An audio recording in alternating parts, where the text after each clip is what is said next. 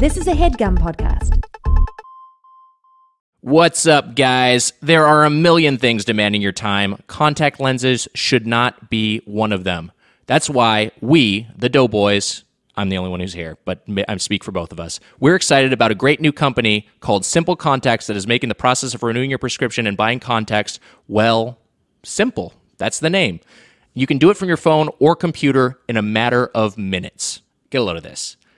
You don't have to take time off. You don't spend hours at the doctor.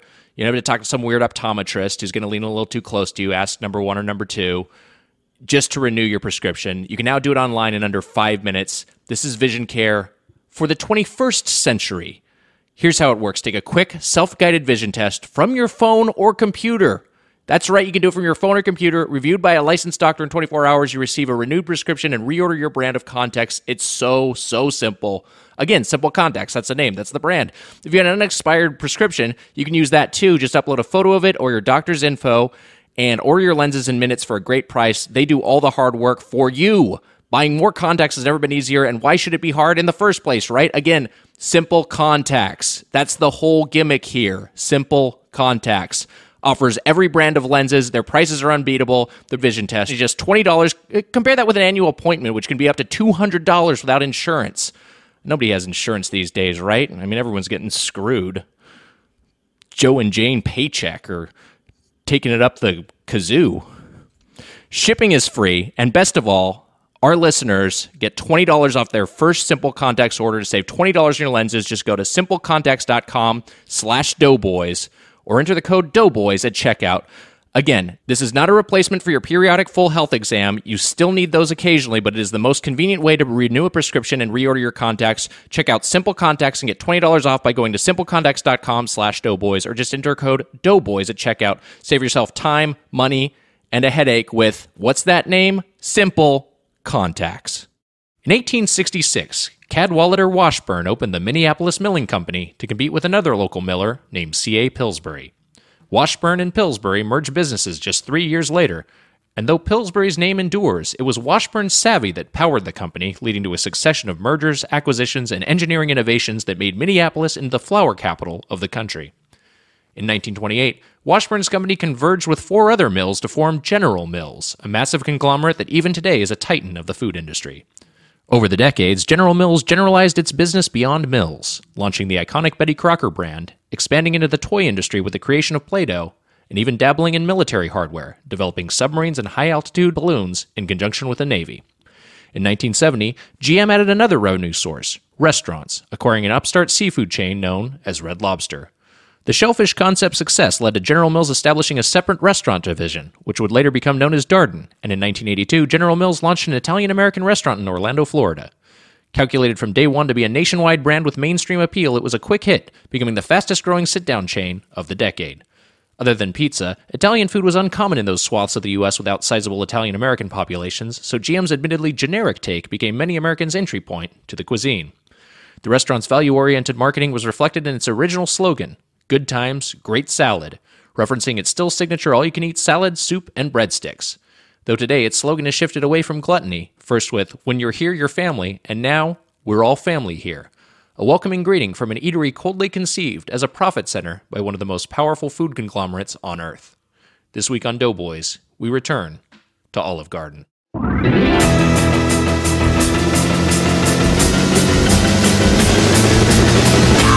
Go, it's the Dodo Boys!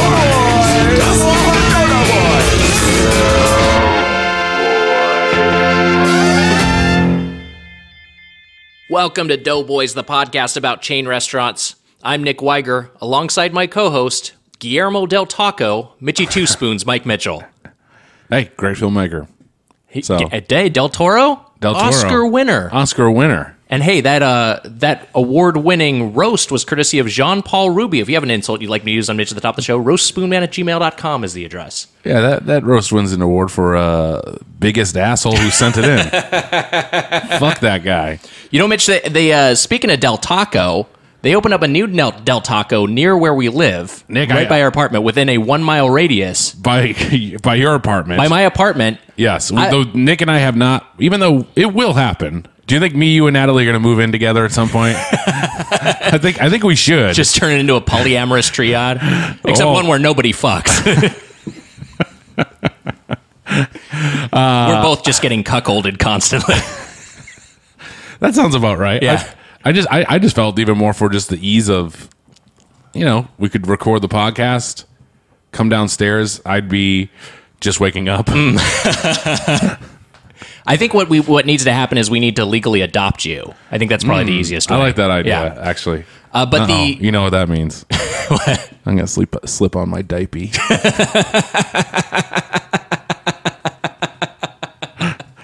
That's fair. If you adopt me as a child, I get to wear a diaper. We have that rearing phase that we'll go through. We'll do it quick, like Billy Madison style, where I'll go through each age in a couple weeks. We'll have an accelerated period where I change your diaper and then I also nurse you. And we'll put that up on the Patreon. That'll be the $10 tier. You gotta wear. First of all, you gotta wear. I want you to wear like nursing breasts. You know what I'm saying? Right. And I want it to be filled with chocolate milk. Bubba Juice Chop Chip, as I call it. Of course, Bubba Juice Chop Chip with milk. Mitch, I just wanted to finish my anecdote real quick. There's no. I don't know why. I feel because I started it. I feel like maybe people want closure. It's not interesting, but they opened a new Del Taco right near where Nally and I live. A stone's throw. I hit that bad boy up I know. so frequently now. I went last night. Half a dozen times in the past week and a half. Wow. It's getting out of hand. You're going almost every other night. Yeah, I need to stop. It's too much. It's excessive. No way. I want to see Fat Weiger again. Oh, he'll make a comeback. Also, you're gonna have to get if I do go into this baby mode, which I plan on doing. Yeah. You got to get yourself a pretty big baby Bjorn, huh? You think I'm going to carry you around in a Bjorn? That's a part of it. I want to say a little how to Mitchy Two Spoons Nation. I'm embarrassed that the guest had to see that. I'm embarrassed when any guest has to see it. And here's a little drop. Hey, it's me, Mickey. Hello there, folks. What the fuck? Quiet, Goofy, or I'll make you a pet. I'll take away your talking rights. I'm gonna lose my agency?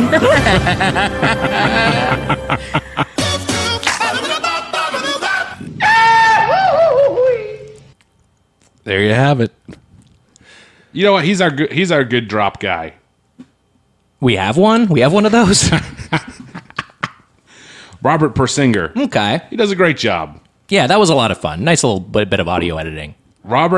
He signed off Robert Drop King Persinger. Whoa, getting a little cocky there. Tone it down, Persinger. Also, I think, hey, you know what? I think you're not the Drop King. You're the Slop King. Whoa, shit. Yeah, that's right. I just hit with a Persinger. Well, good. Now he's going to roast you in one of the upcoming drops. It'll be great. Okay. He also in the drop, like it's like a SoundCloud thing. Yeah. And within it, there's a picture of Goofy, but I wanted to show you this. Mm-hmm. He's like a fat Goofy. Oh, that's fun. I hope this doesn't play again, but like the thumbnail. This looks like an old school fat Goofy. Oh yeah, right. He's been plumped up a little bit. Yeah, old school Weiger in a way. Yeah, was that like a period of time? I mean, like I don't think there was some Disney, some House of Mouse acolyte out there will probably know the exact history of if Goofy had a Zatvig period, but I think he was. I really think that was probably like an episode where he just ate a bunch and he got fat, and that was like a joke. That's just my guess. He plumped up a little bit, but that wasn't a long period of. So am I just on episode 1 of my life? When is the second episode going to start? I'm all thin again. Yeah, that'd be great. And you age up 5 years, and you have a relationship with the woman who took care of you when you were a boy. Wait, what? You know, the classic episode 1 to episode 2 arc. I should have gotten that. Yeah, so right. I apologize I didn't.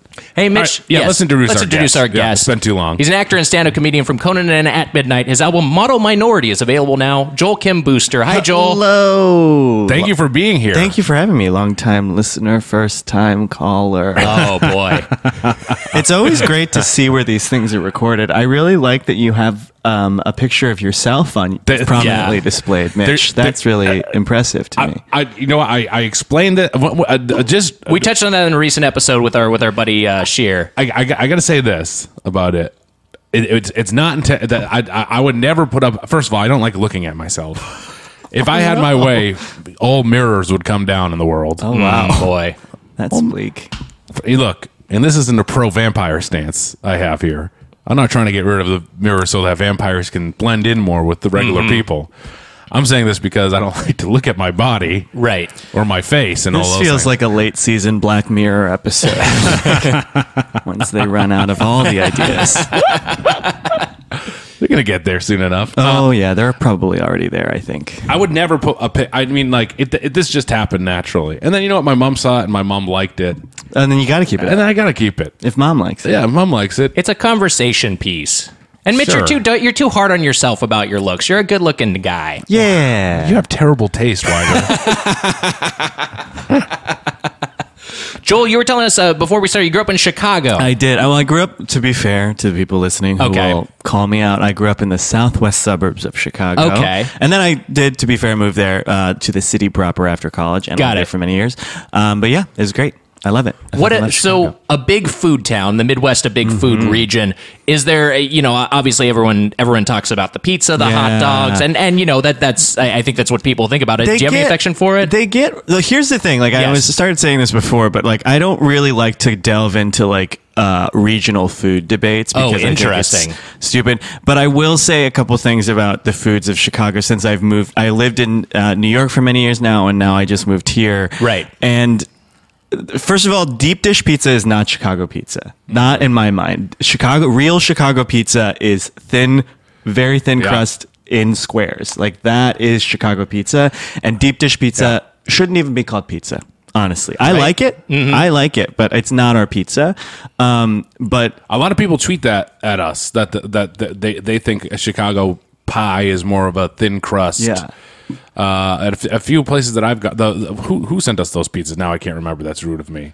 Paisanos, Right. and there's like a thin crust there that I had that I loved. They sent us a freeze-dried pie. That thin crust was out of this world. Yeah, it was it's so good. delicious. And yeah, no, that's funny. That like a lot of people who live in Chicago are like, I don't eat deep dish. Nobody a lot. does. I think I've eaten deep dish when I lived in Chicago. I ate deep dish maybe twice. It was something growing up in the suburbs. It was a much bigger thing. I think because we bought into the lie of deep dish, but it's like too much. It's Right. like it's unwieldy. I can't do it. But I will say this: Chicago hot dogs are the best. It's impossible to find a hot dog that is quite like a Chicago hot dog anywhere else in the country. New York hot dogs are bullshit. Wow. They really, really are. It was man. so hard. Even anything like classify I hate This will going cause some. I'm going to tell you, this is going to cause some controversy. Well, come at me. Find me on Twitter. I hate Joel Kim is my handle. DM me. Literally, they're trash. And there are so many places in New York that would like sell a Chicago style hot dog, quote unquote, and it was garbage. They're always Wow. garbage. I actually just got back from Australia too, like yesterday. The land And down under. I went to. Excuse me, Nick. It's the land down under. That's such a great dialect. I just also want to say that you excitedly yelled out the land down under when you heard that he came back from Australia.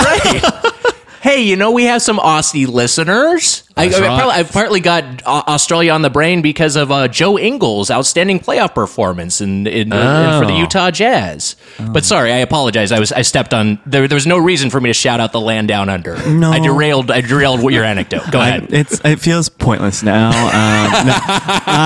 In this show, you're right. I went to like a Coney. Actually, the park that Coney Island was based off of. This park was built first, and then the same people went over and built Coney Island, the oldest roller coaster in that hemisphere, which is not a selling point for me personally. I wouldn't lead off with that. Right. Literally, I'll get to the food in a second, but the person who runs the roller coaster, which is the same roller coaster at Coney Island, stands on the roller coaster the entire time. like literally stands operating the roller coaster. Whoa. And it split our group because half the group was like, well, if this dude's standing, then I feel fully safe because obviously if he can stand on it while it's going, then what could happen to us? But I was sitting right behind him as he was standing, and I was so uncomfortable the whole time because I was like, he's gonna die. This man will die. Yeah, this man will scary. fly off.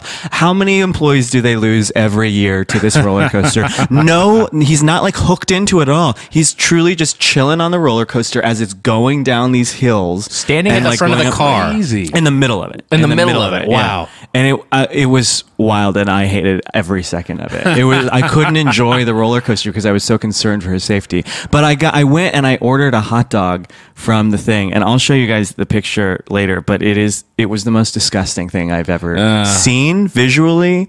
It tasted terrible orally. I mean, it was making sounds. Just every sense was bad. But yeah, hot dogs are a big deal for me. Claudio, we had Claudio Dardi on here, and she kind of said that she gave Australian food a little bit of a hard time.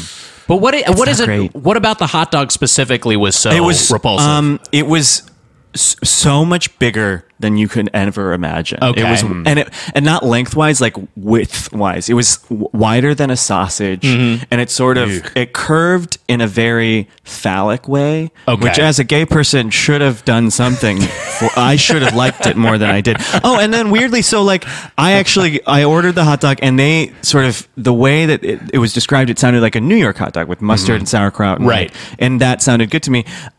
They put all the sauerkraut and mustard in like the bun, piled on the bun, and then set the hot dog on top of the bun. Okay. Yeah. So it's not even practical to eat. Like you guys will flip when I show you the pic. That's one of those things where that's just like it's like the game of telephone that resulted in that food. It's like not really the way you would do it, and just enough is different where it's not at all an accurate representation of how it should be. I think this is just the classic thing. If it's Australia down under, and then they put it in reverse. They've got the ingredients in there first, and then the hot dog. Yeah. It's like how the toilets go backwards down there. Now, obviously, Claudia has more context for this than I do because she's from there. But I've been now to Sydney and Melbourne for extended periods of time, and Melbourne less so than Sydney by far. Melbourne's actually like a pretty decent food city, but the food is just not great. Yeah. By and large, it's pretty bad. That's a I don't bummer. understand what happened. It's a giant prison country. So you get prison style food. Prison style food. Yeah, that makes sense. Isn't that originally what it was? It was just It was a prison Yeah, colony. it was a penal colony. Yeah. And then they really turned it around. They built a roller coaster. They built a crazy roller coaster, and yeah, I was in Disney with my mom and sister. Just not as cool as Australia, but no, it is. We plan on going to Australia. We were gonna go this summer. I don't know. There's a big discussion about it. I don't know if it's gonna happen. My mom heard about the hot dogs down there. But I was just thinking about we rode Space Mountain. My mom almost died. I mean, she was like, I'll do it. And then at the end of it, she was like, and was like, I can't, if it went again, maybe my mom would have had to have medical assistance or something. Just stressed her out so much, or yeah, the riding in that ride. I'm just thinking of someone standing up. I'm like, I feel like if you stood up in that ride, you'd lose your head, right? Yeah. That was the other thing. Like there were parts of the roller coaster where you couldn't put your hands up because it was not a well designed roller coaster, and I'm not into wood. Like any sort of roller coaster that gets shut down in the rain. Like, Yeah. right? Come on. Those rickety wooden roller If coasters. rain yes. can take you out, then it's not safe. I don't think. I think Yeah. they should get rid of it. Yeah, I agree with that. exactly. Michael, what do you do in the rain? I would. What do I do in the rain? Yeah, with your inner circuits and all. I tell you, that's the only time I'm happy. You're only happy when it me and Shirley Manson, peas in a pod.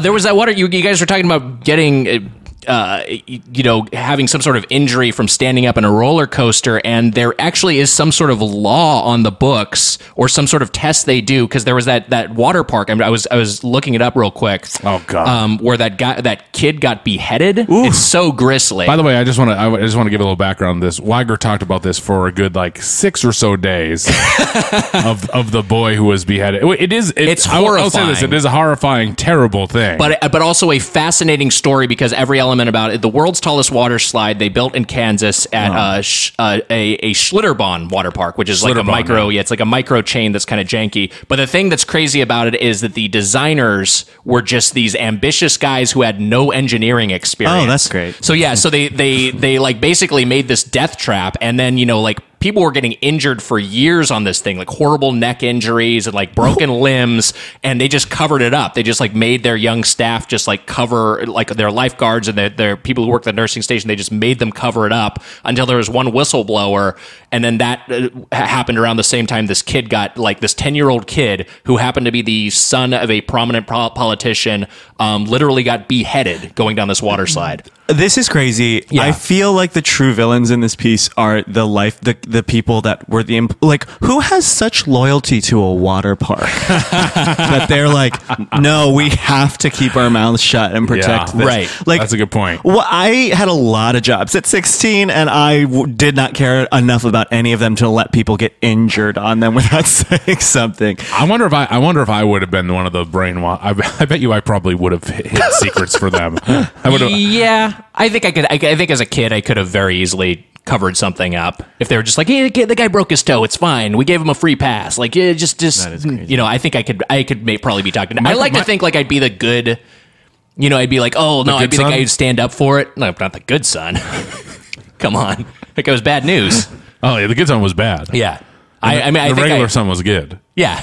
I think I was the regular son. Yeah. I'm good. And I'm a little bit more like Mac. We all know this that. isn't my story to tell, so I won't use any of the names, but I will tell it. But a friend of mine, when he was young, went to Disneyland, and they went to the water park there, the Polar. What is it? I'm not. A Disney yes, head. yeah. But I went there too, I believe. He went down one of the water slides, so it was one of the ones where they had to climb up, and his older brother went down first, and then it was him and his mom, and his older brother's head got impaled on something. Good God! And he didn't die, but because it was so tall, they were like, the quickest way to get down is to go down the slide. No. So him and his mom had to go down the slide through his brother's blood.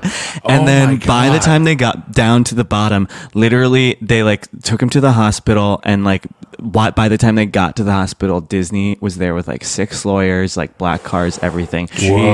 And he's fine, but like they go to Disney now, they can go for life for free. Whenever they want. They just like couldn't sue Disney ever, and everything is fine. Although my friend says his brother is a little more aggressive now. Oh, wow. They'll always wonder if it was because he was impaled at Disney. Yeah. Maybe he's had like minor brain trauma. Yeah, but he's his personality. like otherwise fine. Like has a job, is doing great, is thriving as much as a person One can thrive. people impaling and you get lifetime free at Disney. I know, and the thing is like you do weigh it because you're like, well, if he's mostly fine, and it's like, I don't know. And also, like, maybe the impaling would take out like some of my anxiety or like, some of the bad part of my brain. Yeah, that's a roll of the dice, I think, for you. I just wonder what would be strong enough to penetrate your skull. Yeah, I wish I could remember the specifics of what impaled him on the water slide, but unfortunately, because again, it's not my story to tell, I am leaving out some important details of what exactly could impale you on a water slide. I'm surprised, Nick, you and I haven't ridden one of these death rides. Like, we should ride that Schlitterbahn slide or whatever. And I don't think you can ride it anymore. No? I think it's been closed down. I can't ride many slides, I feel like. They call me the clogger. That guy's gonna go straight to the Earth's core. I will say that story, and I was literally grabbing the sides of my face as you were telling it because it's horrifying. To me, there's something so grisly and unnerving, specifically about the roller coaster / theme park mishap that results in someone being maimed or killed. Because the whole thing that's fun about theme parks is like, oh, it's the perceived danger. It's like, oh, I'm being, I'm like having fun, but I'm not actually in danger. I think I'm scared, but there's no real danger. But then you read about these things, and like that happens so frequently. It's like if you like went to see horror movies, and then like 1 out of every 100,000 people that saw a horror movie, like the killer in the movie like killed that person. Jason jumped out of the screen and killed them? There was like a 0.0001% like the beginning chance. of Scream 2. Yeah, exactly. Someone gets murdered in a bathroom at a horror movie. 1 in 10 I times. won tickets to Scream 2 on not WZLX but WBCN. That seems like a trap. You know what? I think it was a weird. I got there and I was underage, and they just like let me in because I wasn't 18 yet. But it was like one of those things where I called into a radio show and like won. I'd never done that and have since never done that. But I called in and won tickets to a Scream 2 premiere, and that is, you know what? Because it was like a premiere and stuff like that. That opening worked really well. Yeah, I can imagine. And then also the Wayans brothers. They did their version of it too. They famously sent it up. And that was a lot was so great. Those early scary movies are so good. They made me laugh a lot. You saw a CGI dick go through a guy's head. Go through a guy's ear? Yes, I believe? yeah. I think it went in one ear and came out the other It ear. like tickles his. It's like a glory hole situation. Like tickles his ear, and then it goes in and penetrates his skull. And then you think he's dead, and then he comes back later with his ear bandaged. Yeah. Oh, that's right. I don't know if it goes all the way through to the other side. Anna Faris. I think it does. What a discovery. I know. Oh, man. The first Anna Faris movie. How Yeah. about that? Well, not the first one, but how about that An one? early one. I think those are big breakout. Yeah. Yeah. For sure. Hey, shout out to those early scary movies, 1 and 2. Rewatch them. Jesus. I have no idea if they hold up. They might not, so please don't hold Are we going to Let us know. Hashtag the scary movies do or do not hold up. Yeah. I hate theme parks. I hate roller coasters. I never took a physics class, so I don't understand how roller coasters work, and so therefore don't trust them. But I'm constantly afraid I'm going to die. But go too frequently. Like I just went. My friend forced me to go on his birthday to Six Flags, and we rode everything twice because it was raining in a Tuesday afternoon. Oh, wow. And I did begrudgingly had a lot of fun, but every single time I think he wanted to kill me because I was just like every time I was like, how many have died on this ride specifically? I don't trust it. Did you ride Riddler's Revenge? Maybe that might have been. It was raining, so it might Okay. have been closed. They like randomly closed some of them, but that does sound like one of the ones that we rode. There's a Batman ride. I haven't been to Six Flags in like 15 years, but there's a Batman ride, and then there's the Riddler's Revenge, which they built as a response, I think, to the Batman ride. But there was this weird, and I don't know they still have it, but the club music from the line cue at Riddler's Revenge is like stuck in my head. It's like the Mario theme. It's just like a ditty that just comes to my head sometimes. Hum a few bars. Ding ding ding ding ding ding ding ding ding ding ding ding ding ding. This is truly insane. 2 more minutes of this. This is truly a nightmare and insane. That music doesn't. I feel like I would remember that music, Okay. so I feel like we didn't ride that one. But I. Did Or have you know fun. what? You could be like a normal human and not remember the music at all. The sad thing about Six Flags is that it just looks like the properties that they are allowed to have. Yes. Are so sad, and like I feel like there's like like Mrs. Taz that they created for Six Flags, and like. And then they have superheroes. I saw her and my jaw dropped down to the ground and heart shot out of my eyes. And I saw Mrs. She Taz. is thick.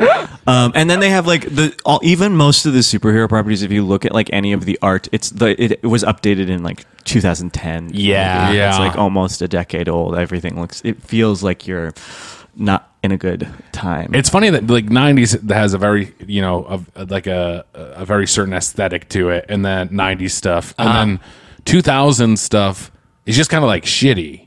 It's just kind of like shitty looking. It was a weird. It's a era. weird time. It was I feel like the Whoville at Universal or something is 90s, or like a just a shitty. It just doesn't look great. Everything is kind of aged poorly from that like very early 2000s, because it's like like the biggest bands were like Stained and like Limp Bizkit. It was like this weird like rap rock was like this big thing in music, and then the movie like the early CG like looks so bad in movies like The Mummy 2. The CG in The Mummy 2 looks awful. It just You're is talking 90s about as well. Is that the Rock? That's the Rock's one, yeah. Yeah. They have a CG the Rock Scorpion in it. King? Yeah, the Oh, Scorpion King. yeah, The it CG looks Scorpion King looks bad. awful. Yeah. It's like PlayStation terrible. 1 cinematic level, and it's like was in a movie. I took a yoga class yesterday, and it was advertised as like it's like music is played, and it's like upbeat music, and I was thinking it was going to be like Katy Perry, and I was like, that sounds fun, like that sounds like an energetic class.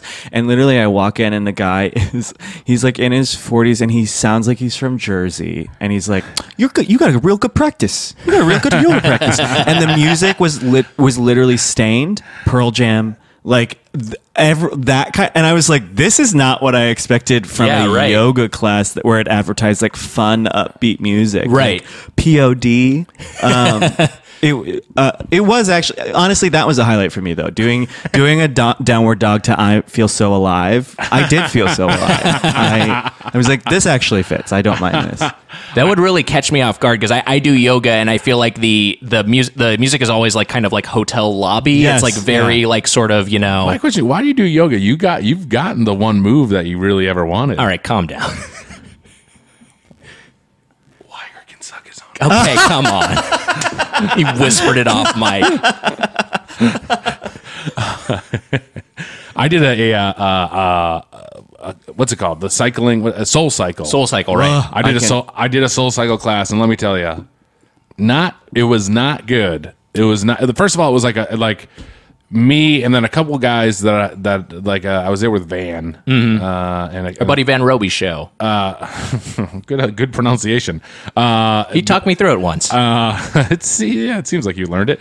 A Van and a couple other people, and you put on the weird shoes and everything like that, and then there's like, of course, like these beautiful people, men and women who just look great. And I got on the bike and I almost made it through that whole class. There was like 5 minutes left, and I was like, I had to get the instructor. I was like, I need to get off the bike. I could never. And like he couldn't get me off the bike. It was like a your disaster. feet are like bolted in, right? Your feet are bolted in. It was a night. It's like that was. I know we bring up Freddie on the show a lot, but it's like that's what Freddie would do to me. He'd bolt my feet to an exercise bike and make me work like. And I just spin to win, bitch. I think because I grew up and I was so not athletic or good and like had such bad experiences in like gym classes and shit. Yeah. And now I can't be in a group fitness class where someone's really enthusiastic. I mean, yoga aside, like yoga doesn't feel like they're really watching you though. Like it just, I'm very bad. I have asthma. I would just be so bad. And then their enthusiasm, I think, would have the reverse effect that it's supposed to have on me. I would just be resentful. Yeah. I tell them to fuck off. Yeah. I just grating. Fully agree with you. Yeah. Cause it is the thing about a yoga class is it's like remarkably self-conscious or not self-conscious for a group fitness setting because everyone is so kind of in their own world versus like I've done more of the high intensity interval training, like group fitness classes. And that to me, I'm just like, man, I get why people are like enthusiastic and happy here, but like, I don't want to high five everybody. Like that's just like too, like, I just like, this is not the mood I'm in when I'm exercising. So no CrossFit for you ever? No, I don't think I could quite, it's just not quite the right energy for me. I think I need something a little bit more restrained. I like being by myself when I work out. Sure. Yeah. I don't want anyone to look at me. Similar to this mirror thing we talked about earlier. I don't want to be seen, looked at, thought of in any way. Exactly. I would work out. The one thing I do like about it is the darkness. I'd love to work out in the darkness. Ooh, yeah. I'd love to do. Like I said before, if the sun went away for a year or so, I'd be fine with it. You're giving me an idea for a great business model, which is just a gym that is pitch black with no mirrors. It's half sensory deprivation and half a gym. Very dangerous. Lots of injuries. It seems like there would be a lot of injuries. Heavy weights lifting in the dark. Lots of kettlebells being swung about in the pitch black. I would sign up. I feel like that's a good that is right up my alley to not be seen. Nick, I was going to say to you, yes. When are we going to have our Anna Faris breakout? You and me. When are we gonna have our star turn? Yeah. Well, I'd say we're too old. Yeah, this is it. This is the peak. This is it. This is our scary movie. Yeah, this episode with Joel. Oh my God. You're welcome, you guys. Thanks.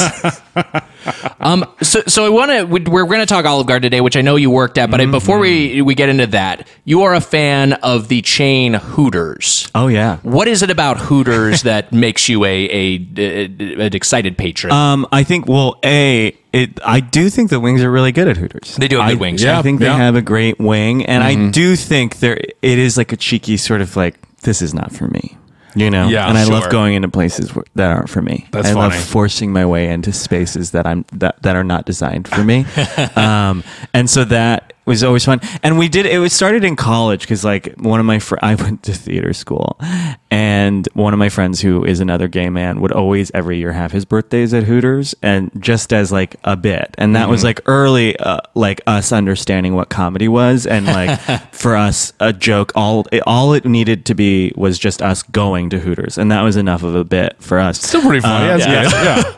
But then I generally really liked it. And I think those girls are so lovely. And especially when they know that you're not there to ogle or touch them, they just chill out. You know, they really just like suddenly their posture changes. You see, I love the relief on their eyes, and you just shoot the shit with them. And like, they're fun. They're fun. It's a good time place. Hooters is, I mean, as a heterosexual male with probably negative testosterone, Hooters has never appealed to me in the way of like, one, it is awkward. Like that whole thing, part of it is like, I'm like, oh man, I don't know if I don't know if I should feel bad. I do feel bad, but then also I don't know if I should feel bad. Right. And I don't want to be creepy. I'm not comfortable being flirtatious with a woman who's like interested in me, let alone like a woman who's like. That you put it perfect. Well, because I think the culture has moved forward enough that it's embarrassing. It's embarrassing to go to Hooters to actually use Hooters for the way it was created and intended to be for. Like the people that it's for, you watch them in Hooters and you're like, how do you live with yourself? Like, literally put up some more mirrors in Hooters so that they can see how stupid they look. Well, it's also the funny thing to be like stuffed as fuck, eating like greasy food, and then trying to be like, that's the worst way. Like that combination of like sexy, but then being stuffed on like. There's beefy nothing burger I like sucks. better than being around people who make me hard than when I'm gassy. You know, like I love to be gassy and hard. Those are two great combos. Right. Get super full off of chili cheese fries and then have a boner and jack off with your hand covered in wing sauce. It's just like the most disgusting combination. Yeah. Yeah, I agree. The old spice rub, eh? Yeah. I don't quite get it. I don't quite get the merging, and it's also there's alcohol too. That's the other thing. So people are getting drunk. So it's like you're like all your vices are covered. It's like you're horny and you're drunk, and then you're full of like bad food. You got to separate those vices. Keep them separate. Separate them up. Yeah, make them in. Pick 2 of 3. You know what? Pick 1. Yeah, pick one. 2 of 3. Yeah. 2 of 3 does seem a bit excessive. Yeah. I've worked at a couple of chains that you guys have covered on this cool. restaurant, actually, or on this podcast. Yeah. Quiznos was a big one. You worked at Quiznos. I did work at Quiznos and Subway.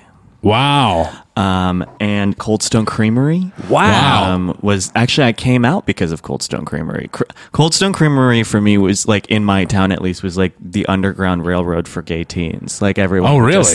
Wow. Because they open, and it's not like I moved to New York and quickly found out that Cold Stones are not all created equal. But like when you're in a small suburban Cold Stone, they really do adhere to like. They didn't have job interviews. They like went to the theater programs at the high schools and were like, we're holding auditions to work at Cold Stone. And like that was really appealing to like loser kids in my town. And so like the 3 high schools, it was just purely staffed by the kids who were in the drama departments at the 3 high schools in my town. And so I went and worked there. I was still homeschooled when I worked there. That was my last job being into homeschool. And then after like a summer of working there, I was like, I need to go to school. I need to like do I need to have like a legit drama program because I was doing like community theater at the time. And then my parents were like, sure. And then literally I went to public school, and within a month I came out of the closet and smoked weed for the first time and drank for the first time. It was all their fears realized. And it all is all thanks to Cold Stone Creamery. That's insane. Yeah.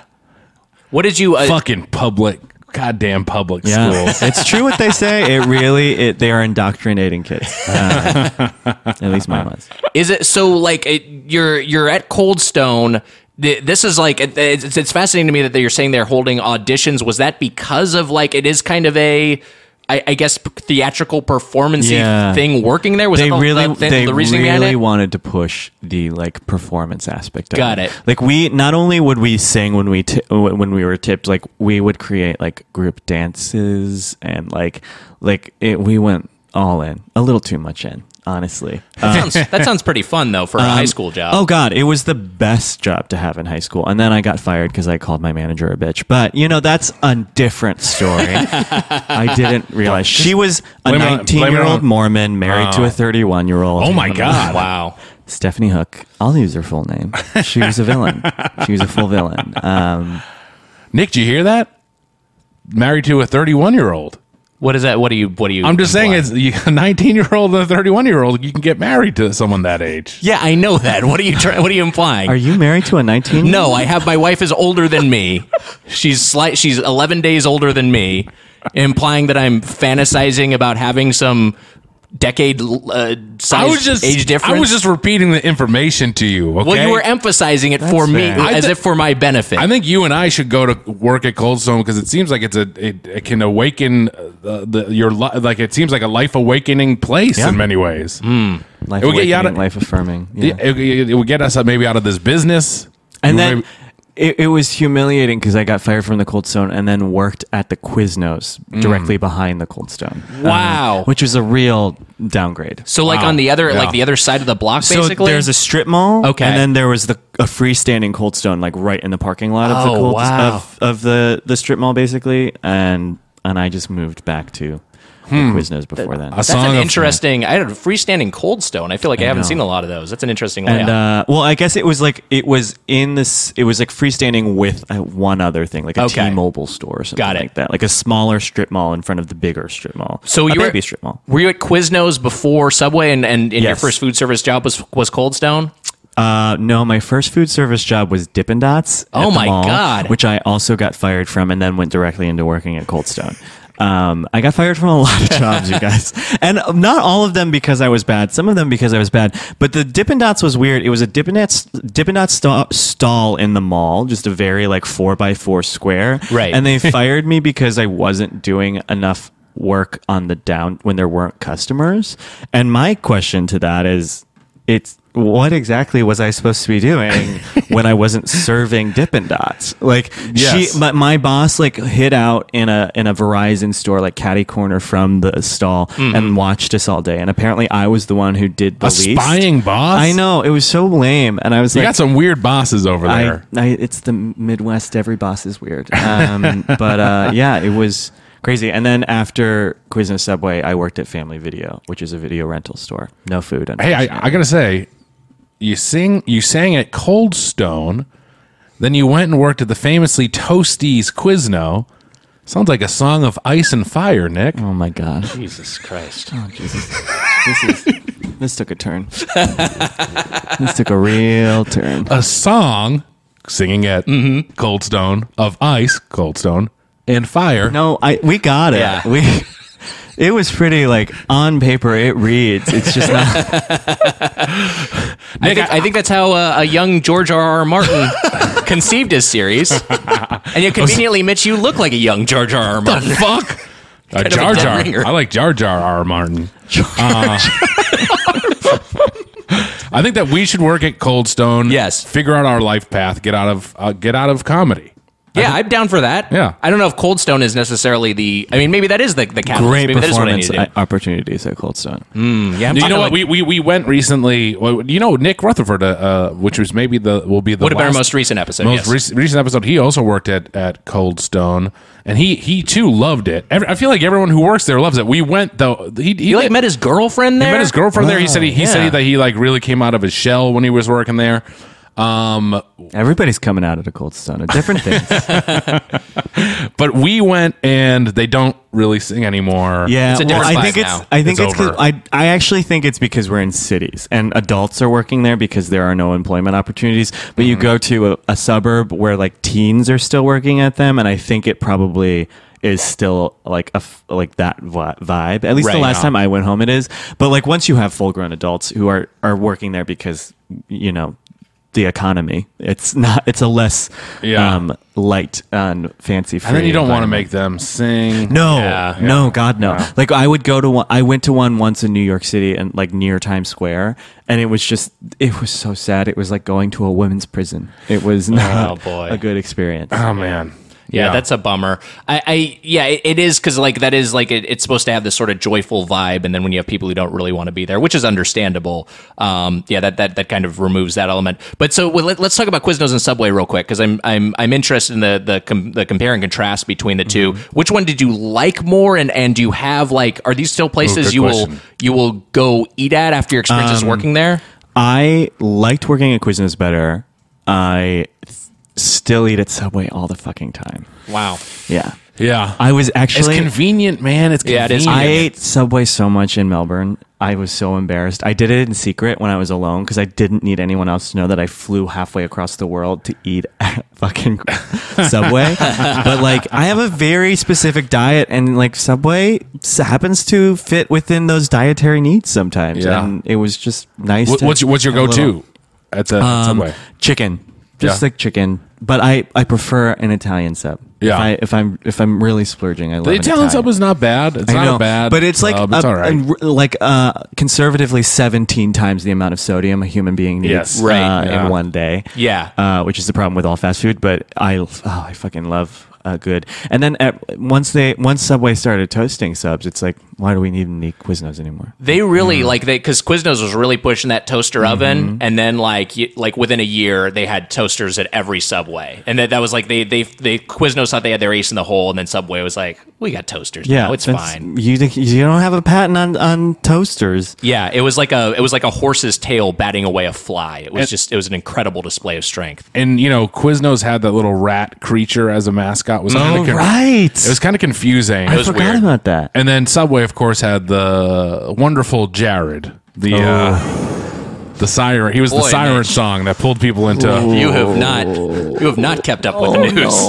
No, you are not aware of what's gone on. I accused Jared of being what he was before it was clear what he was. I always thought he was a creep. This you is just true. suspected he was a creepy, weird guy. Yeah, I never liked maybe him. didn't specifically know what. Yeah, who walks to Subway every day? You know what he was to me as a big guy? Yeah. It was like one of those fake fat, like it was like one of those like I was like looking at him. I was just like, you look like putty. It doesn't look like you did you're reaping all the benefits of losing this weight. Which look, it was an accomplishment to anyone who's lost weight out there, and obviously there was something that seemed unhealthy about him. It seemed like he seemed like a shortcut man. He lost a lot of weight, but maybe hadn't done the full body transformation to the point where you're like, oh wow, that guy looks great. There was something about him. I just wanted to punch the guy in the fucking face, and it turned out I was right. He sucks. And also, he was the mascot of Subway. He was basically the mascot of Subway. They put so much of their brand on his shoulders. Yeah, they really did. Like 20 years, they were like, this is our guy. You gotta diversify, Subway. It's funny because I feel like if Quiznos had made it, like Subway started toasting, Quiznos went away. Basically, right? I feel like that's it still exists, but happened. it's receded a lot. I mean, I saw like in kind of for me, it was just such a fuck you. Is that they're a Quiznos in Santa Monica got turned into a Subway? Ooh, wow, and that was such just like we destroyed. We destroyed. And this is almost more problematic than eating at Subway but my favorite sub chain, because I fucking love a sub, is Jimmy John's. I like Jimmy John's food. Is so good. And talk about a villain. The man who owns Jimmy John's is like aggressively and he knows it and he loves it. Yeah. Not a good man. Not a good man at all. But you know what? There is no ethical consumption under capitalism. I'm sorry. That's true. No. I love. And the thing is where I went to school, there were 3 restaurants, quote unquote, that you could go to and use your meal plan at that were like basically on campus but slightly off, and that was a Quiznos, a Subway, and a Jimmy John's. Yes. So we were well fed with subs. Oh, but you know what you guys have out here that we didn't have when I was growing up, that I actually have fallen in love with a little bit. It's near my apartment. Is Jersey Mike's. Yeah, Jersey Mike's. I think Jersey Mike's is pretty good. Of all of like the big I don't like Jimmy John's. I should have made that clear. Whoa. I don't like it. The added fact of that guy being a piece of shit doesn't help. I'll choose Subway, I guess, over all of them. I haven't had Quiznos in over a decade. There's no reason to go anymore. Yeah, there's not a lot of. They're still going strong in the Midwest. Whenever I am like touring in the Midwest, I see a lot of Quiznos. Right, but we don't have a lot. We don't have like Potbelly and a few other things that like some. Oh, Potbelly is good too. Yeah. But I feel like Jersey Mike's is probably the best local sub Yeah. chain that we have out here, right? I think it's up there. Here's what I like about Jersey Mike's. I think their sandwiches are pretty good, but I also like that you can get that sub in a tub. And I feel like that's it's like the only, I feel like, sandwich chain that offers a legit kind of low carb, no bread option, which is they just give you all the fixins basically as a salad in a bowl. Do you know what I do? I order a regular sub. I eat it in my tub. We'll take a break. We'll be back with more Doughboys.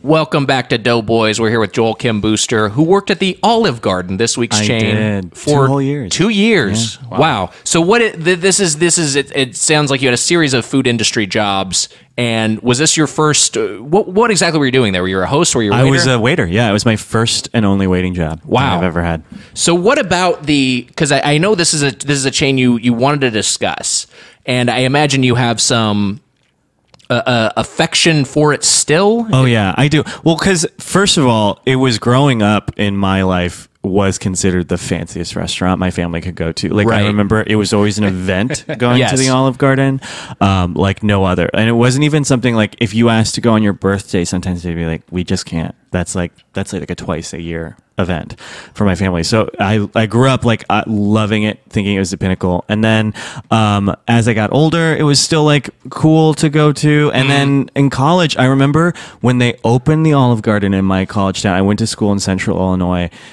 There was like a line around the building to get into the Olive Garden. That's just more a comment on the kind of town that I went to school in. But yeah, it was huge. And then, it was just like, I ended up knowing a bunch of people who worked there because I got fired from the family video. Because after 4 years, I got fired. I was starting to think that I'm a bad employee. Yeah, you're a bad employee. No, every single time I've been fired, it's been for bullshit. But literally, I've worked at the family video for 4 years, and I got fired for renting Rachel Getting Married without paying for it, even though this is something that every employee at the family video did. It was $1 rental, and I worked with this fucking this fucking loser one night, and he saw me doing it, and he Mormon? He might have been, honestly. He was just like a fucking mouth breather, and then he told on me, and I got fired for it. And he was like, he had the nerve to text me after I got fired and be like, "I can't believe you would put me in that position to either have to what a narc. to lie for you or to tell." And I was like, "Lie for me? What the fuck are you That's talking crazy. about? You just keep your mouth shut like every other employee at the family video did for 4 years." Who gives a shit? For $1, but I still That's have crazy. that copy of Rachel Getting Married, and I love it. Do you want to shout out his full name as well? I wish I could remember because I would. I definitely would. I'm not doing this because I respect Just him. shout It's out just my bad memory. Shout out that girl's name again. Wait, which one? The bad Oh, boss. Stephanie Hook. Stephanie Joe Hook. So you work at Family Video, you get and terminated there, and then you end up at the Olive I Garden. rolled right over again, but right directly behind the family video to the Olive Garden. Really? That's insane. Yeah, I had to wait on my old bosses a lot at the Olive Garden, too, Oh, which man. was always very awkward, but never did anything to their food. You'll all be happy to know. We don't really do that a lot. Or we didn't at this location. Do you know what? I've heard that. Yeah, I've heard that doesn't actually happen much in food service. I had a bad Taco Bell experience the other night. I guess this is a week or so ago. And Should have gone to Del Taco. Yeah, exactly. I ordered like 2 burritos and a cheesy gordita crunch. The cheesy gordita crunch is the thing I said last. I very specifically said it because I said it twice. Get up to the window. I looked at my receipt and it wasn't on the receipt, and I said, "Hey, there's no cheesy gordita crunch on there." He said, "Oh, you didn't say it." And I said, "Yeah, yes, I did."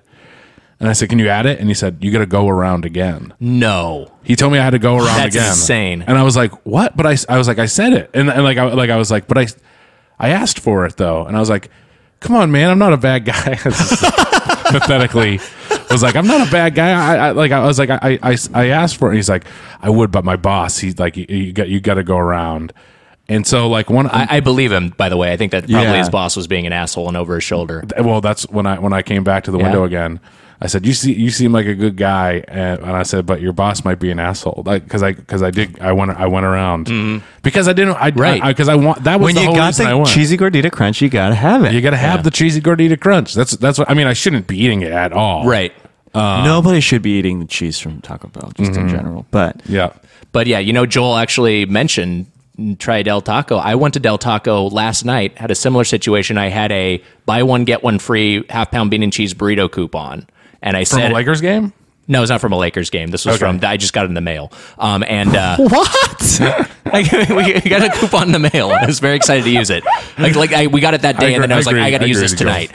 So I went over there and I ordered. I'd already had dinner, so I'm like, I'll just get a little bit. So I got this buy one get one free bean and cheese burrito, and I got one Del Taco. And then I got up there and he had it. He was like, okay, one bean and cheese burrito and one Del Taco. And then I handed him the coupon. He's like, oh, I didn't hear you had the coupon. I thought you just wanted one. Fixed it right there for me. Wow. Yeah, fixed it on the spot. No problem at all. Didn't have to do a lap at the drive-thru. Maybe I'll knock a half. Sounds like Taco Bell just lost a customer. I'll always go there, but it's usually been a pretty good Taco Bell, but their service in the last few months has not been as good. So Yeah, that's a bummer. I love Taco Bell. I love a burrito that melts in your mouth in a way that food shouldn't. But I was afraid. Yeah. I mean, I wasn't. I also went back around and did what they said, and I didn't think that I was that bad. But when I was at the window first, I was like, "What, really?" Like because that's the right way to react, right? Oh, to be like, "What are you talking about?" I was Right. confused. It was almost. reasonable, and also too, that boss was wrong because from a customer service standpoint, they should have just accommodated you. Yeah. Like making you like enforcing that rule is going to drive customers. Were there away. a bunch of people behind you? I then had to wait like 10 minutes. Yeah, that sucks. And there was a cockroach I saw when I was in line outside the building. Maybe he was the boss. Okay, outside. I get it a little bit more. If there was no one behind you, imagine. Yeah. Right. Oh yeah. I'll see you in 2 seconds. I guess. Yeah. Which when I did go back to the window, I was like, "Hi, cheesy gordita crunch. It's me." It's me. I let them know it was me. But yeah, I think a lot of people fear that something like, so it's good to hear that it doesn't happen. I mean, also don't ever be an asshole, I guess is a good rule. Yeah. Right. Be nice. Because also, too, that's the other thing I think about service workers is like you never know when someone's just having a bad day, even if you're not getting great service, or maybe it's not in their hands. I don't know. I think you might as well be polite to everybody. Sorry to keep talking about my trip to Australia, but I will say that even like because they pay everyone a living wage over there, and there is no tipping, and that's not a part of their culture, I weirdly felt safer with the waitstaff when things would get dicey with them, because it's like they don't give a shit. Right. Because the reason it happens over here or whenever I was tempted is just because the power dynamic is so shifted like disproportionately. Like you can't do anything because your entire paycheck is in their hands, and so like you do shit like that because it's your only recourse, really. Right. You know, you're getting paid less than minimum wage, and if you're rude back to these people who are being rude to you, they're going to not tip you, and then whereas in Australia, they're all just rude back, right? Because they don't give a shit, and they're not going to fuck with your food because they're like, what does it matter to me? I just was rude anyways. Yeah, so. That's interesting. I mean, that would be. I mean, because tipping exists now, I think you should tip well and tip generously, especially because the cost of living in a lot of places has gone up so high. But yeah, it'd be great if tipping went away. It was done away with. I dated this British guy in New York for a while who knew about tipping, knew that it was a thing. And I remember we would get in fights about this all the time because he was like, it's not my responsibility to make sure that these people are getting a living wage. And I was like, no, absolutely. I agree with you. It shouldn't be our responsibility, but not tipping them doesn't help them in the meantime. Yeah, for how do sure. you go from like A to C there? That's such a weird way of thinking. Every time it was his turn to pay, I'd have to bring cash and like sneak the waitress's cash out of shame when he'd be in the bathroom, which is like, why am I doing this? It's funny, in our lifetime, I think the appropriate tipping has gone from 15 to 20%. Yeah. Right? Well, don't you think it was 15% at one time? It's changing in my dad's lifetime too, because I remember when I was working at Olive Garden and I'd come home and I'd complain about people who would tip 15%. My dad would be like, that's over tipping. And I was like, oh no. That's specifically what I think it was like my mom and dad. I feel like when I was a kid, it would be 50, like they would tip 15%, and then if it was really good, 20%. Right. Yeah. And now I feel like 20% is the standard. It feels pretty standard. I won't eat, no matter how shitty it is, I will tip 20% unless it's like something so bad I'm willing to talk to the manager about it. Like it'd have to be truly egregious, because like my thing is especially after serving, it's like we all have bad days, and it's also like no matter how shitty this experience was, their life is infinitely shittier being a waiter. So For sure. just Yeah. tip them 20%. What does it matter? Well, I was also going to say, and you can get into this a little bit. First, I'm going to say this: we didn't have a lot of Olive Gardens. Emma, I don't know if you'll agree with this. Just in New England, I feel like there aren't a ton in New England. There was one that was like 45 minutes from my house, and that was it. 45 minutes from your house. Yeah, there just weren't a ton. It's kind of like Red Lobster, not a ton of Red Lobsters. I don't know if that's Same It's company. Darden. Same Yeah, brand yeah, company. yeah. Okay, yeah, and I don't know if that. Yeah, maybe because they're the same company, or if it is. Did you have Ruby Tuesdays?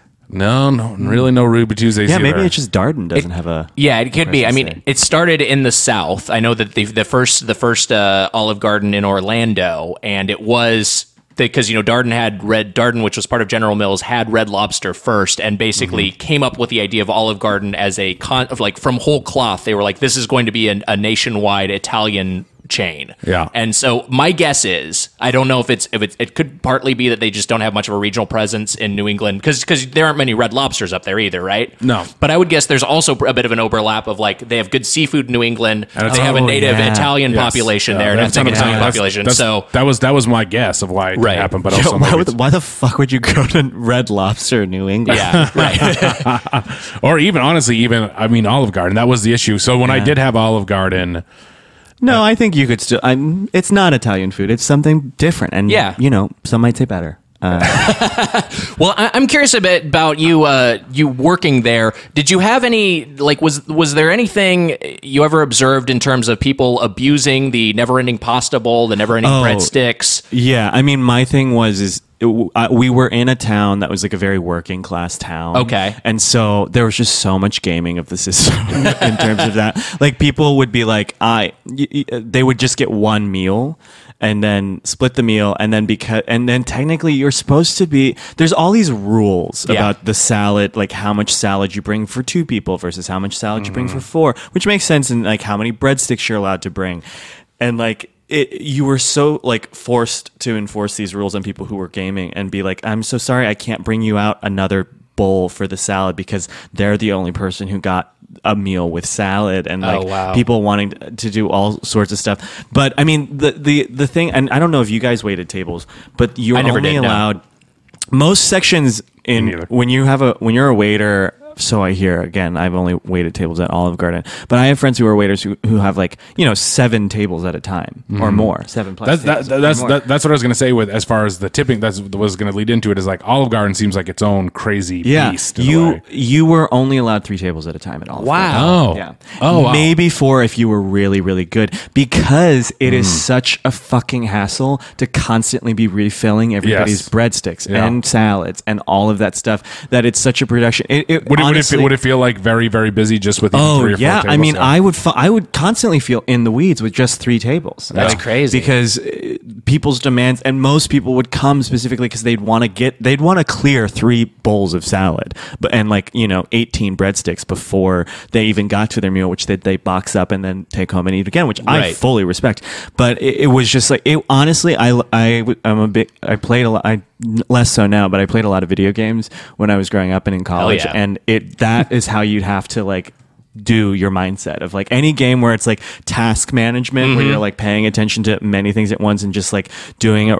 If you got in the groove, it was actually very zen of Right. just Yeah. refilling this and then going back and forth and chewing on a breadstick. Oh, I hate to tell you guys, but those breadsticks are 350 calories per stick. Whoa. Wow. Isn't that insane? And That's I didn't, a lot. I didn't find that out until after I worked there, and I would eat literally 11 of them a shift, and then I would eat a shift meal afterwards. But when I graduated college, I obviously was the happiest I've ever been because I was just drinking a bottle of red wine a night and eating at Olive Garden 4 times like that. It was insane.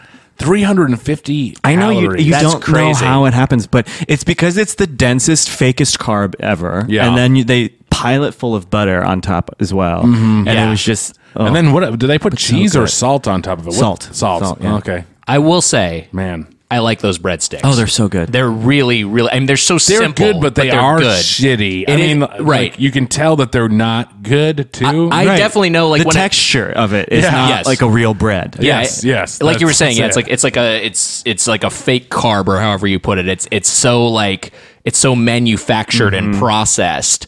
And I like last night. I just want to say it's funny Yes. to me though that it does taste like a fake bread, because I'm like, bread seems like an easy thing to get, like a normal tasting bread. It's not that hard, but they had to be so quick to make. Yeah. because that makes sense. We go through so many of them, and that's the other reason you only have 3 tables is because like you one person will be put in charge of making sure that there are more breadsticks. Wow. One waiter has to like be constantly like putting them into the specially made oven specifically for cooking the fake carb, and and another person is in charge of like pre-making the salads and making sure there are enough salads like sitting out so you can just go back and grab one and shit like that.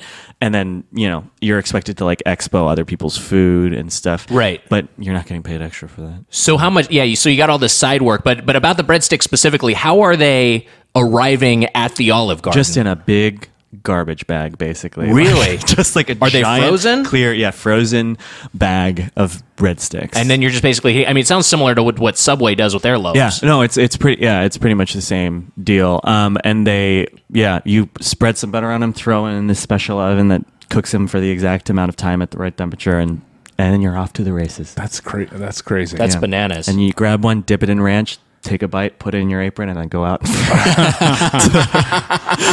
work. That is good fuel. I feel like that's good fuel food if you're working a shift. Boy, dip it in ranch. I wish I thought of that. Oh yeah. I'm thinking about it now, and I really want to, but I don't think I can go back to that life. Why, you didn't have any pocket ranch on you? I'm carrying around loose ranch. But yeah, I mean, I would eat there. I would work there like 4 or 5 times a week in college, and I would eat there every day, and I still could eat there that many times. Wow. And not be sick of it. I would make so many people go with me in New York to the Olive Garden that it was embarrassing for many people. Well, now I would do it less because they closed the one in Chelsea, and now only Times Square exists. Oh, that's good. And the shitty thing about it is that they raised the one in Times Square. The prices are more expensive than the one in Chelsea was, which totally defeats the purpose of going to the Olive Garden. Yeah, like right. if you're gonna go in a place like New York, it's like, oh, it's shitty, but it's at least cheaper. It's like a Friday's prices. And then when everything is jacked up so that it's like $40 a plate, you're like, wait, this is a joke that we've played on ourselves. This is not fun. I will say that our server last night was concerned about her taking too much time. She kept apologizing to us. It was very expedient service, and I didn't feel like it was that. Yeah, but she was very apologetic and was just like wanted to make like it was actually kind of crazy because we put in an app, and the app we got was the loaded pasta chips. Was that something that exists? No. Yeah, I think it's a newer offering. Is that just like jank nachos? It really is just a janky nachos. It's basically that, yeah. And I would say that we can get into our food in a second, Mitch. But we'd ordered those, and like less than, I feel like 90 seconds later, she came back so fucking fast. But she was like, oh, those haven't come out yet. Oh boy, I'll go check on it. And then they came out like within like another 2 minutes. It was Which like her saying they haven't come out yet was insane anyway. Right, and we then- were like, what is she talking about? And then it arrived. Just order them. It arrived so quickly that I was like, it's unnerving. Well, Yeah. and I think part of that is because, again, like the 3 table stuff, the only way to make money at Olive Garden is turnaround. Like Got you it. have to flip tables constantly, otherwise you will not walk out of there with any money. And almost every menu item at Olive Garden is designed to be made in less than 10 minutes, except for the steaks. Oh man, That's crazy. Everything could come out in 10 minutes if you didn't course it out correctly. That was the other big thing, is because of the fucking salad and breadsticks, you had to be so careful about how you'd have to like guess how cheap a person was and how much fucking salad they eat, because you'd have to course everything out to exactly the right time. Otherwise, like if their meal came out before they had their second bowl of salad, people would be furious. Wow. it feels too fast. Yes. That was like an issue. Like I wish that they had taken a bit more. But I will also say that we went at what 5? It was 5:45. Yeah, we went 5:30. pretty early in the evening 5:30 on a Monday night to the Glendale location, which I think is a pretty new Olive Garden, actually. Right? Yeah, it's not too old, Yeah. but there were quite a few people in there already at A lot of families. 5:30 on a Monday night, which was crazy to me. Mitch, can I say something that I found? I was like, I saw it and I was like, oh, that's nice. There's a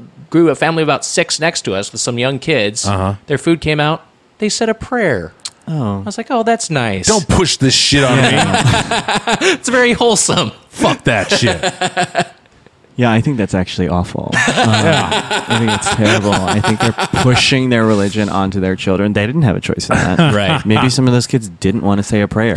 And you don't know what God they were praying to either. That's true. And give me a Bart Simpson's grace any day of the week. Rub-a-dub-dub, thanks for the grub level. What does he say? He says something better than that, obviously. I think it's similar to that. I've heard that one before. And I guarantee you that prayer was just as much for you as it was for God. It was theater. It was theater. They wanted people to see them doing the it. Doughboys are here. Well, let's say a prayer in front of them. Huh? It was there were some nice families in there when we were there. And you and I. Family. We ruined many experiences, I feel like, by being there. Wait, explain the pasta nachos. Okay, so here's the. Let's get into our meals, and I'm curious about what you had on your trip as well, Joel. So we got I started off with the Milan Mai Tai, which is Malibu rum, grenadine, and amaretto liqueur with pineapple juice and sour mix. My God! Did you ever make any of the fruit brew cocktails there? I definitely would drink like some. We would also, our big thing was we would pour. And this is a different time. I would not do this now. Yeah. We would fill a to-go cup with Moscato, and then just like a little pinch of like raspberry lemonade, and then off you go. That sounds to the night. That was what everybody did there. Yeah, I would definitely take some of those drinks. I don't think the Milan Mai Tai was something that I personally partook in, but man, I used to love those. The more ingredients it used to be, it would be like, yes, this means it's better, and now it's like I can't do anything beyond like a whiskey and one mixer, right? Really, or like a Negroni is like as many ingredients as I think I can handle in a drink now. Those chain restaurant, go for it. I was just gonna say, did you ever bring any like breadsticks to like a college party or anything like that? My roommates loved me because I would just constantly be bringing home bread, like bags and bags of breadsticks and other miscellaneous foods. My friend Randy worked at a pizza place in Ithaca, and he came home one night with like a backpack full of pizza. And it maybe my highlight from college, just opening up that backpack and getting into like 20 slices of pizza. It was great. My lesbian Aunt Tam, who lived in our basement for many years, worked at McDonald's, and they would just throw out certain foods or that they were saving that didn't get eaten. Mm-hmm. So there was like a year when I was like 9 where our garage freezer was full of McDonald's breakfast food. Wow. Like full. What a fucking dream. Yeah, that's amazing. Just to have awesome. like a freezer full of breakfast burritos and egg McMuffins. Like it was the best. You're a hero. You and Randy, that's a hero level in college to be able to bring home food like that. Yeah. Yeah. I had a guy, I think I may have told the story on this show before, but there was a friend at high school who worked in a movie theater, and he came in once with just a lawn-sized garbage bag just full of movie hot dogs. And kids were like eating them, and I was like, I'm not going to eat one of these room temp hot dogs. Oh, you fucking snooty piece of shit. No, Yeah. that's where I draw the line. But so the Malibu Rum Mai Tai was. These chain restaurant cocktails are so sweet. It was very, very sweet. I thought it was kind of nice, but I couldn't finish it. I had a few sips, and it was just a little too sweet and a little too juicy for me. The loaded pasta chips, which you were asking about, homemade pasta chips with layered with Italian cheeses and a hearty meat sauce topped with cherry peppers and an Alfredo drizzle. The cherry peppers, Mitch, were absent. They were absent. And the chips, I think, were just so stale. Joel, they were terrible. This was it real low light. What are pasta chips? As far as we could tell, Great it's question. like uncooked pasta. That's what it seemed like. It was really bad. Terrible. Yeah. that were in the shape of chips. If they were. That's really such bad. a horrendous idea. Who thought of that? I have no idea. The chefs in fucking Roma, Italy, or wherever, or who are making all the recipes for Olive Garden should be ashamed of themselves. This was a miscalculation. This was the worst thing I had. Which, by the way, when I was trained, they told us that was real. They actually have that kitchen? That kitchen in Italy. And our trainer, Julie, who was just the biggest fucking nerd, and I was like, Julie, it's not real, right? And she's like, no, I've been there. And I was like, you absolutely have not been to the Olive Garden recipe kitchen in fucking Italy. It doesn't exist. Doughboys trip. Yeah. I might go to Italy this summer. A bunch of Quincy folk are going please out ask there. around. Please just beg people on the streets. I know it's here. I would love to find the Olive Garden main kitchen. I wonder if it would be if like we would get the shitty pasta chips that we got these things were like, they were fucking bad. You got to go to Italy and at every restaurant be like, do you have pasta chips? Pasta chips, authentic pasta chips. I just wanted some pasta nachos.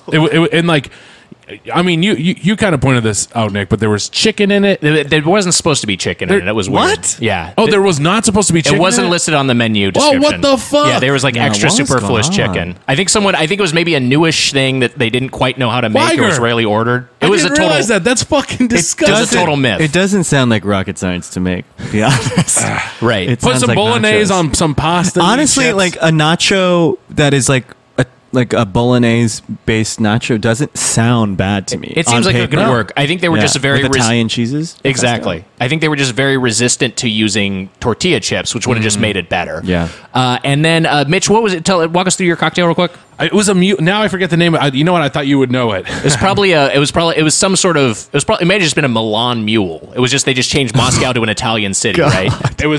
No, I don't think it was a. Yeah, I mean that's A Tuscan Mule. It was there was wasn't there like limoncello in it or whatever? Am I saying that incorrectly? No, No, that's that's right. right. Hold on, I'll find out the exact name of it. But what it turned out to be was basically just a Moscow Mule with a little bit of raspberry in there. Which, by the way, I haven't been drinking at all. That sounds right. And so this was and I actually did enjoy I thought the drink was nice. It was kind of like a Moscow Mule with a little bit of raspberry in it. Right. Yeah. That's not a flavor profile that I'm opposed to. Yeah. Yeah, that sounds fine. It was good.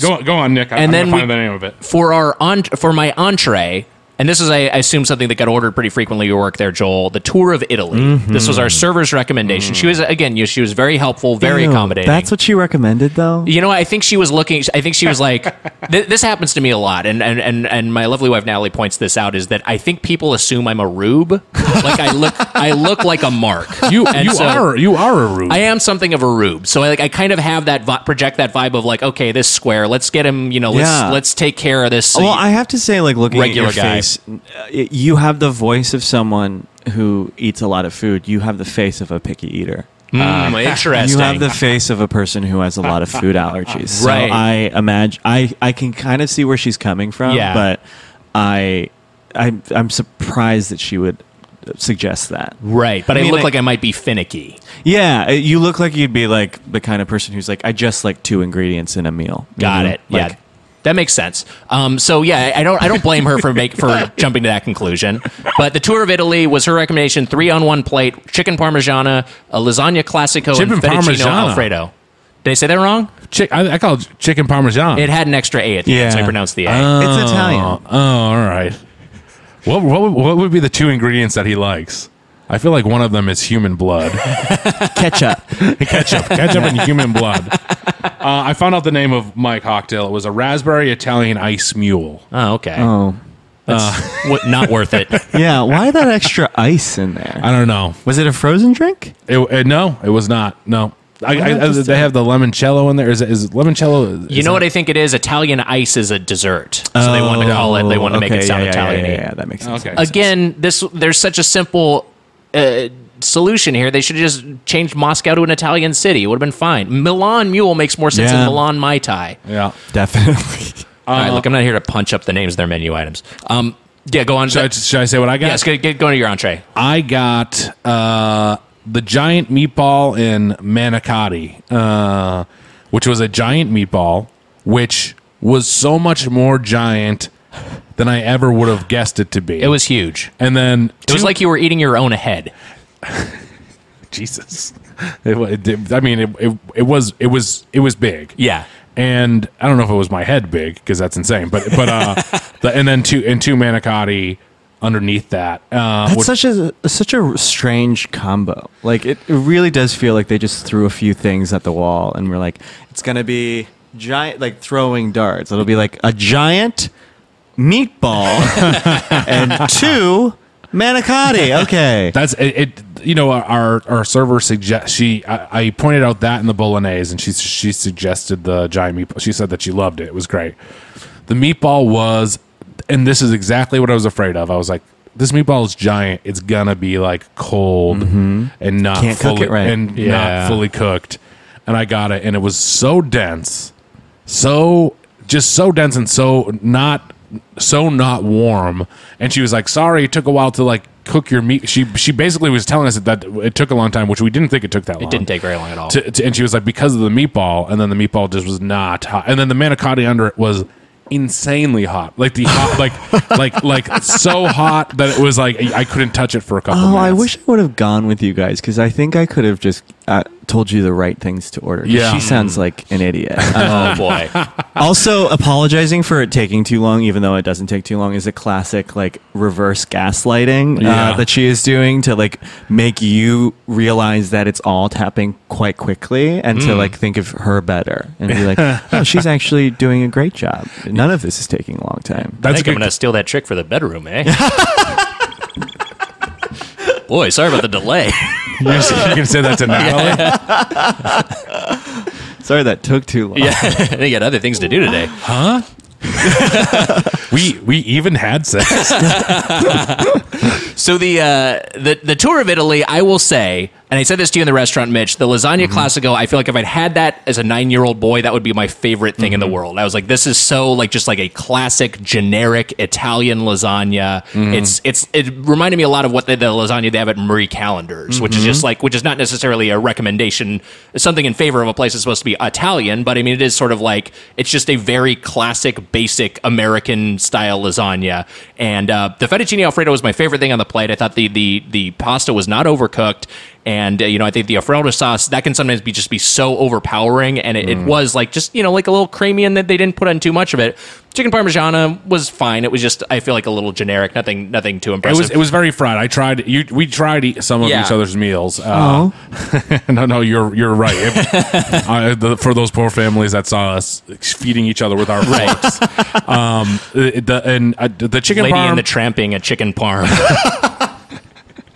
The chicken parm wasn't bad. It just was like it was very fried. Yeah, there's and then the fettuccine Alfredo was decent, and then the lasagna. And then the lasagna was you didn't like it that much though. I did like the lasagna. I like the fettuccine more, but the lasagna I thought was pretty good. Yeah. I think the fettuccine was the star, and the chicken parm was in third place, getting the bronze. I liked my manicotti. I thought it was good once it cooled down.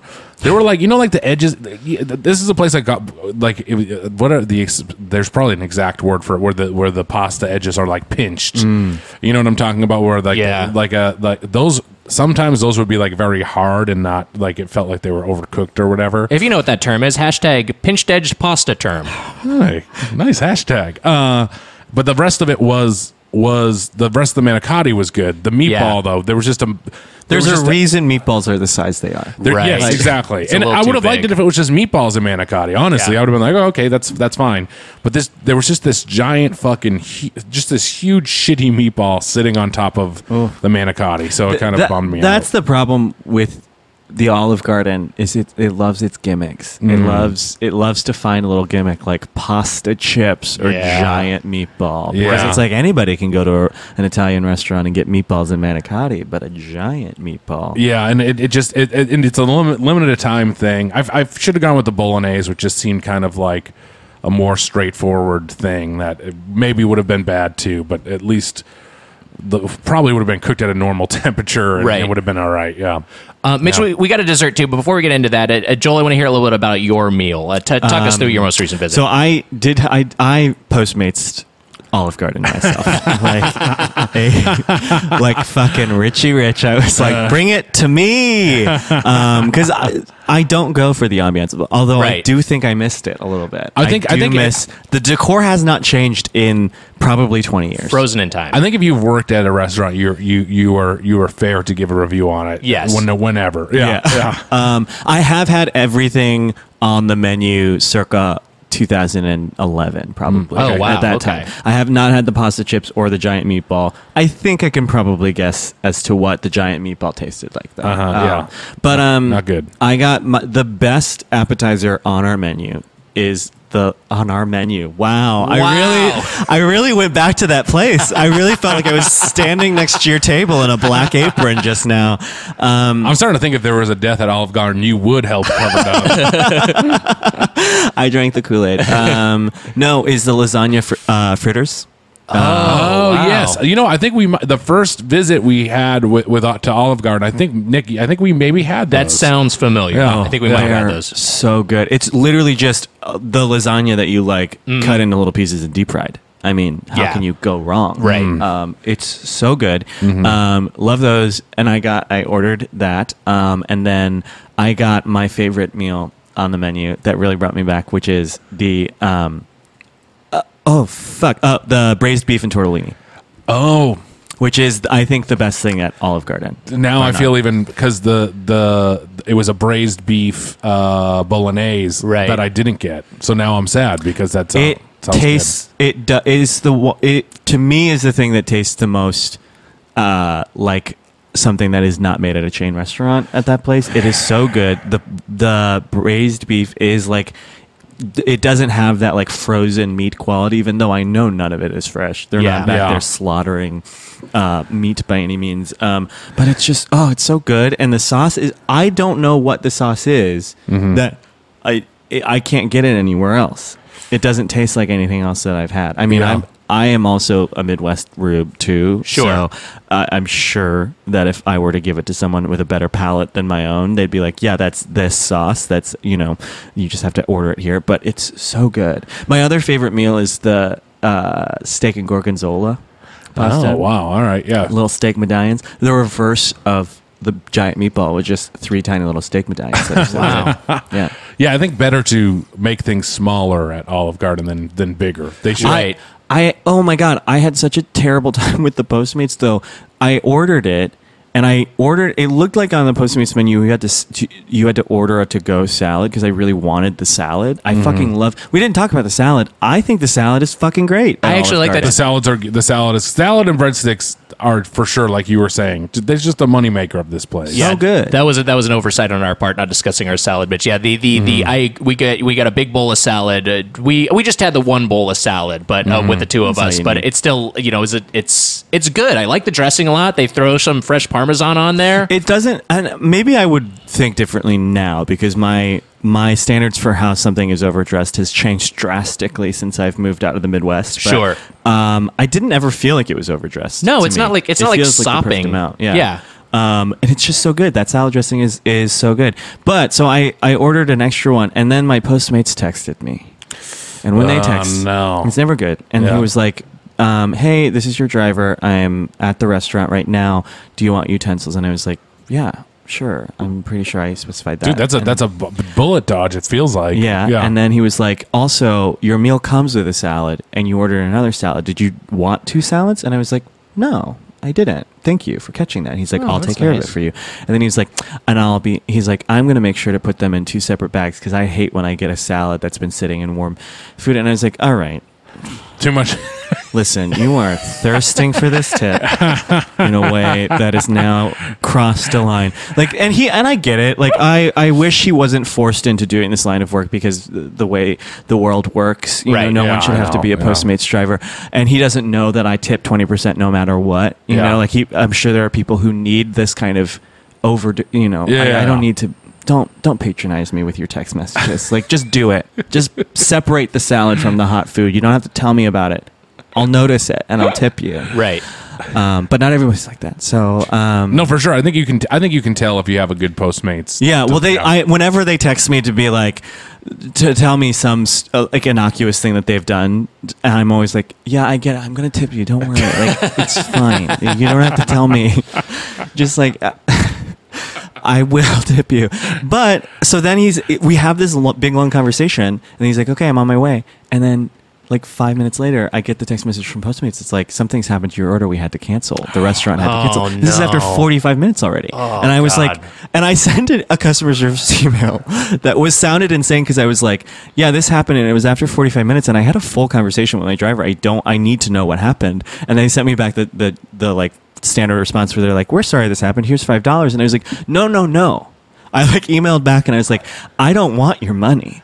I want to know what happened to my food." You're looking for closure. It was on the way. Yes. He seemed normal. He separated it. Yeah. He put the salad in a separate bag. I just need to know what happened to it. And they're like, we'll look into it and investigate it and make sure this doesn't happen again. And I was like, I don't care if it happens again. I just want to know what happened. It was like 3 separate emails. And then they stopped emailing me back because they're like, this is a crazy person. Wow. Like, we've given him so much money. And I like truly didn't want anything but an explanation. That's all I wanted. So then I had to reorder again, and it came no incident, but it was so good. This is exactly what I remembered. This is the thing that I didn't want to bring it up on the podcast, but I had ordered Postmates for when we were doing the pizza tournament. Yes. And he got into a car accident, and it was a similar thing where I tried to get information, and they just wouldn't really. So maybe they have a thing where they don't. Yeah, I'm sure they can't. Well, I will say in New York, Postmates, most of them are on bikes. Yeah. A lot of them are on bikes. And I used to order Postmates Popeye. I get real stoned and ordered Popeyes. Hell yeah. The best chicken chain, like fast food, in my opinion. And I would get a Dr. Pepper. And almost every single time I would order it, I'd have to order it 2 or 3 times because I would get a driver on a bike.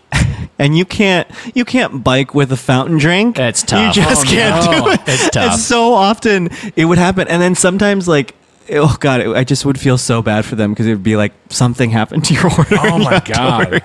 It's so clear that they just dropped the fucking drink. I'm sure. I wonder how many times that happens I wonder how much money they burn on that. That's crazy. They got to start getting their bike riders some drink Right. caddies. One shit. time I did that exact thing, and he was taking such a crazy long time, and I was like following his icon around the map, and finally he got there, and I was like, it took him it took like an hour and a half, and he was like, oh, well, because of the fountain drink, I had to take He took 2 buses to deliver to me because he was like, yeah, I just like didn't want to ride my bike, and so he walked his bike onto a bus with my Popeyes, and I had never felt more guilty for like participating in. Nick doesn't use Postmates. Yeah, I don't use Postmates. I think maybe I have to retire Do I have to retire it completely? I guess Well, I the do. thing is, though, this is the problem: is I rarely use Postmates in New York except for Popeyes, which is the only thing I ever use Postmates for because it's fast food and you can't get it anywhere else. Yes. Anywhere else. But like Seamless and Grubhub is really good in New York. Like most restaurants have it. Most restaurants in general in New York have delivery people, like even nice ones. And in LA, the delivery game is not strong. Otherwise, it's really hard to find delivery. Yeah. It's confusing because you think it would be like New York. You think there would be places also that are open late, and there isn't a ton of places that are open late. It's really strange. To find for a pizza huge city. at 3 a.m. in this city is a nightmare. It's hard. It's Yeah. very hard. I know it's crazy. Yeah. Well, let's get to our real quick, Mitch. Let's discuss this black tie mousse cake, and then let's get to our final thoughts. So good. I like that. I like that a lot. We ordered off the Ziosk. Do they have the Ziosk where you work there? I find that the Ziosk weird because there's times when the server themselves like is using the Ziosk where I'm like kind of like I don't. And for people who don't know what the Ziosk is, it's like this tablet on a stand that's on every table that you can use to order appetizers. You can use to pay your check. It's which is a lot like convenient. in an airport. It's a lot like in an airport. Those, exactly, yeah. And you can use to order dessert. And so we ordered off the Ziosk. This is a thing. Our server had to check in with us because they said like, okay, she was like, you ordered off the Ziosk the dessert, but it doesn't say what dessert you got. It just says Ziosk dessert, which I was like, that's a flaw in their system that they need to patch out. It was another thing too that the dessert came insanely. It came fast. so quickly. Well, but that's because none of them are made. They're all just sitting in they're the just fridge. sitting there. Yeah. Okay, because it was quite good. I think it might have been my favorite thing. I'd say star of the meal. Yeah, it was very good. Chocolate cake, dark chocolate cheesecake, and custard mousse. And yeah, I thought that was quite delicious. And they had some chocolate chips on the back end of it as kind of like a crust, which were really nice. I went to the bathroom. I came back, and you were talking to the Ziosk. We gotta hang out sometime, buddy. I thought you were going to say he was talking to the cake, which is No, that's a Mitch move. That's me.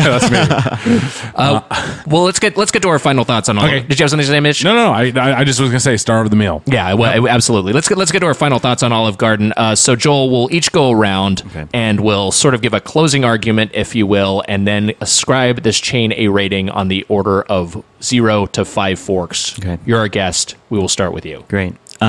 Listen, I think it's really a testament to how good the food is that I worked there for 2 years, had a terrible experience, worked with a lot of heroin addicts, and yet I still would eat there every day if I could. I think I actually have now. They have a lot of healthy options too. You can make it work for your diet. Anybody can eat there.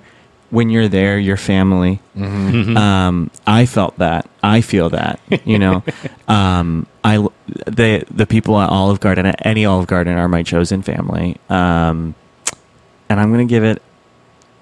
You guys don't do half forks, right? You can do half forks. Feel free. I'm going to give it 4.5 forks. Wow. Very good score. That's a great score. I know. And I know that I'm coming in hot with the high score. It's my first episode. And like people will probably think that I give everything a high score. And that's simply not the case. I think some people, I think this is a very divisive restaurant in some ways. Yeah. And I got to say, sadly, there's no place in my heart for all. Oh, wow. That's my family. Yeah, well, I got a question for you. When you're here, your family, my question is, what family? The Manson family? Nick, go ahead. You can tell him. Mitch tried that on me at the restaurant, and then I laughed, and he said he was going to say it again on the podcast. Well, what other family, Nick? The Adams family? Yeah, that's an alt you had, which also works. I think Matt's. And I ain't talking John Adams or John Quincy Adams. No, you didn't have to clarify. I'm talking. We got it. Talking Gomez. Don't explain the joke. Cousin It. Not only is he explaining the joke, he's explaining the alt to a joke that he's already said. What family is it? The Bundy family? It can work with both of them. Right, with Al Ted? or with Ted. Yes. Al or Ted. Okay. I think Al, it's a little less clear what you mean. Do you want one last one? Yeah. What is it? The Cosby family? Oh boy. What? Okay. What? That's another bad family. Yeah, I mean, I guess the family hasn't bad. It's What? weird. Now I'm in trouble. You're telling me? It's weird. bullshit. It's weird that he had a practice in his basement in hindsight, right?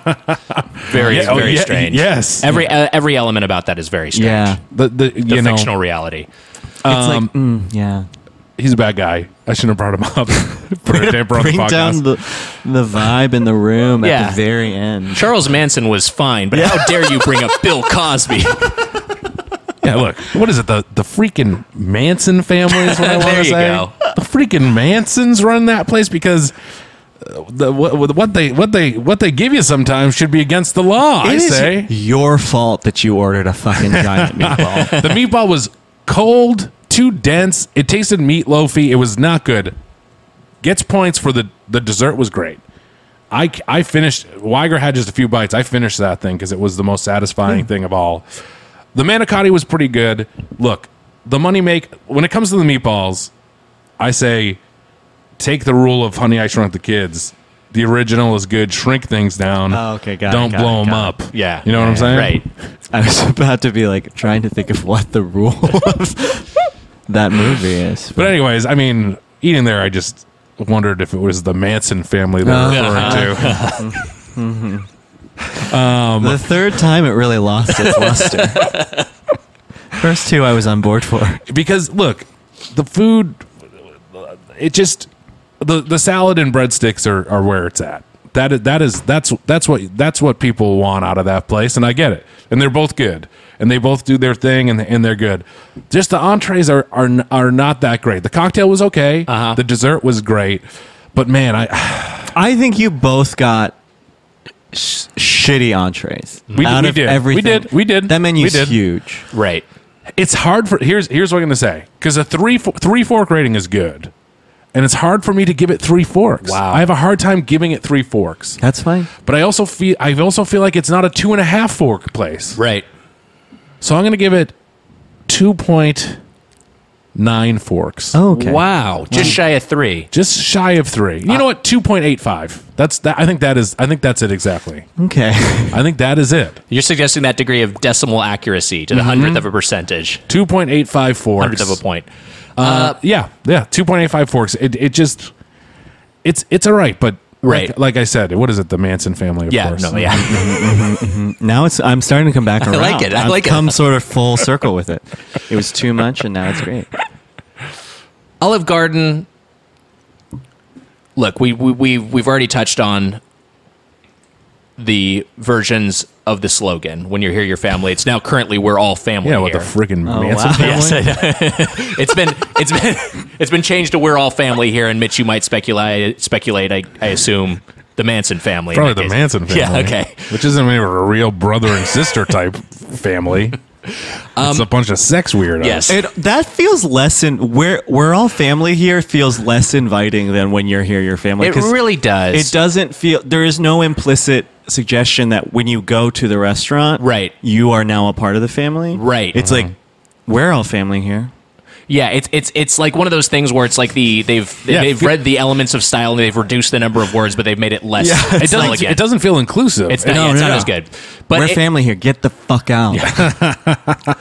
But to me, what that brings me to is this is a restaurant for families, and I think part of the mission statement of this podcast Manson is to to evaluate these chains on their own terms and what they're trying to accomplish. And I feel like there were a lot of families eating there. Manson family. If you are a family and you have teenagers to feed, on a budget, you can fill them up on the salad and breadsticks. I feel like it's not real Italian food. Obviously, it doesn't try to be real Italian food. It's this intentionally generic Italian American version of these dishes that is going to be crowd pleasing. And if someone recommended me like a bistro and I went to it and I got what I got at the Olive Garden, I'd be like, I'm not going back to this place. But it being the Olive Garden and me knowing what it is and what it's trying to accomplish, this is the definition of a three-fork restaurant. It just does exactly what it's trying to do. Yeah. It provides mainstream Italian fare for families and for mainstream consumption, and I think it succeeds at it. I like the atmosphere. I like the service. I like how cheesy it is. I like how it kind of is like it's basically analogous to medieval times, but for an Italian restaurant. It's like a theme restaurant, basically. Why, by the way, why when you notice I keep saying Manson families, do you continue to say families 10 more times? I was trying to goad you into saying it. That family praying next really touched Nick. Really affected Nick's experience at the restaurant. I really think that's what bumped it up to a 3-4 for him, was seeing that family pray in Trump's America. I'll say this too. After almost 6 years of living in New York, the Italian food at Olive Garden is worlds better than there are some Italian restaurants like in the Lower East Side that are bigger, that like anyone who lives in New York knows that they're not good restaurants, but they're like near like the Lower East Side and like the theater district and stuff like that, and people go and eat there, and they have like books of things, but they are maybe on the surface more authentic seeming because they're owned by like Italian people in New York City, and they're not a chain, but it's just like a glob of greasy pasta on a plate. Yeah. And I think I would rather go to an Olive Garden than a Danucci's or an Italian last name that is in New York. I will also say you just made a good point about like the breadsticks and the salad. It is just like you were saying. It's not Italian. It's like how Taco Bell isn't really Mexican food. Sure. It just checks this box, and I appreciate that, and I get that because that's like Domino's pizza isn't the same thing as pizza or whatever. There's just, isn't it though? I mean, it is, and it also won our pizza tournament. Yeah. But I fucking love Domino's. And then other times like you're craving, like I love Domino's too, and I think that people like you can get whatever you want from that place. But then also like if I'm back in Quincy or something, if I want a pizza, I'm not going to get Domino's pizza. That's and I'm not going to get any chain pizza, probably. Yeah. Well, that was our 3 forks, Nick? 3 forks for me. Well, that was our review of Olive Garden. It's time for a regular segment. We have a fast food item that we bought yesterday, and we're going to see how it held up after spending a night in the fridge. These are the leftovers. I can't wait to see Carrie Coon in an Infinity War.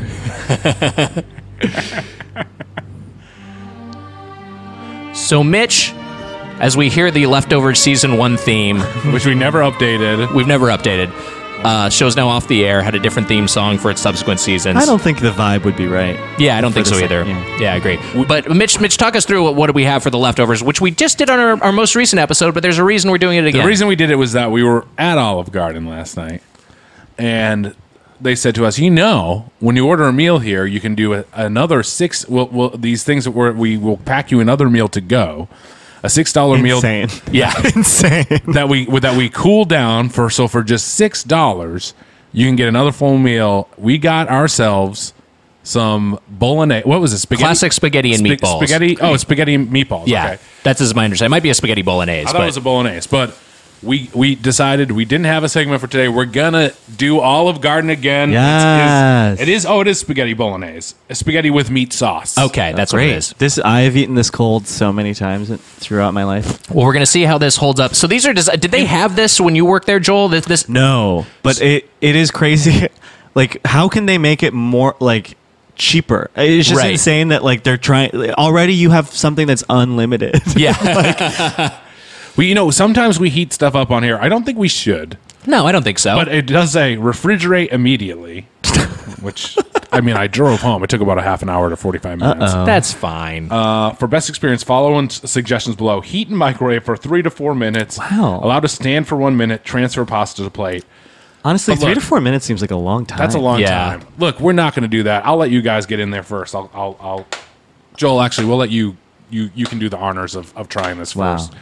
I feel like Italian food is one of those things that should be good cold. Like Yeah. I like a good cold pasta, I cold pizza. gotta obviously. say, I have high expectations for this. I think it should be good.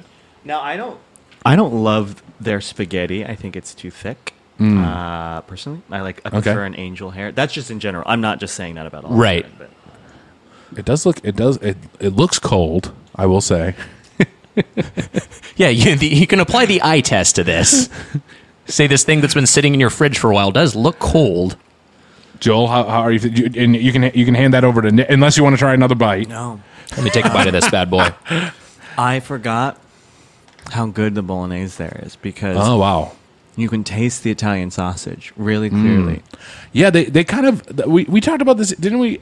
Oh no, this might have been I may be putting this to another restaurant. Didn't we say it was kind of sausage heavy over there, Nick? Or was this today's Maybe that's why restaurant? I like it. I think you were talking about your diet in general, Mitch. Fair enough. I think you're right. I think there is kind of like an emphasis on sausage. That is a good bolognese, and I think like if I had that left over in the fridge and I was hungover, I would be like, this is great. This is so satisfying to eat right now. Mitch is taking a bite.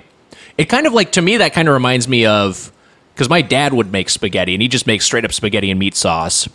And not to compare Dad's home cooking to the Olive Garden, but Emma, our engineer, is taking a bite right now. Mitch just took a bite, but it does kind of remind me of my dad's spaghetti.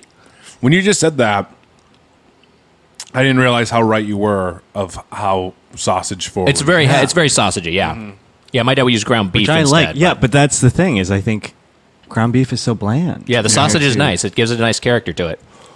I mean, like for me, this is. I always forget our system. We just did this, and I forgot our system already. It's either we leaving it behind, or you take it up to heaven. Right. This one goes up to heaven. This. I think this does go up to heaven. This one's going up to heaven, and hey, it's riffing with Jimi Hendrix on guitar, Whoa. Stephen Hawking on drums, Hell yeah. Barbara Bush on bass, Vern Troyer on vocals. on vocals. Or maybe just to a different dimension. Oh, that's a possibility Wait, too. is this also a leftovers thing? Oh my! Did you not want? We haven't seen the show. To be fair, we haven't seen a second of it. Wow. Okay. Rest Never in mind. peace. Rest in peace to Barbara Bush and Vern Troyer as well. Rest in peace to Vern. Yeah, certainly. I'll just go with Vern. You don't want to say rest in peace to Barbara? No, I'm good. No. I'm good. What the hell? I'm good. I'm not gonna say anything else about it. Was she evil in some ways? Read a book. Yeah.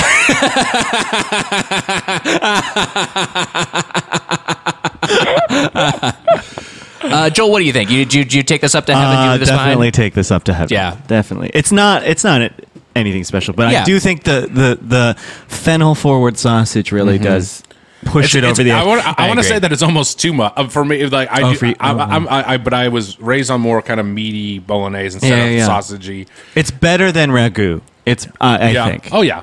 No, this is going up to heaven, and you know what? I'm not gonna fucking share it with Barbara Bush.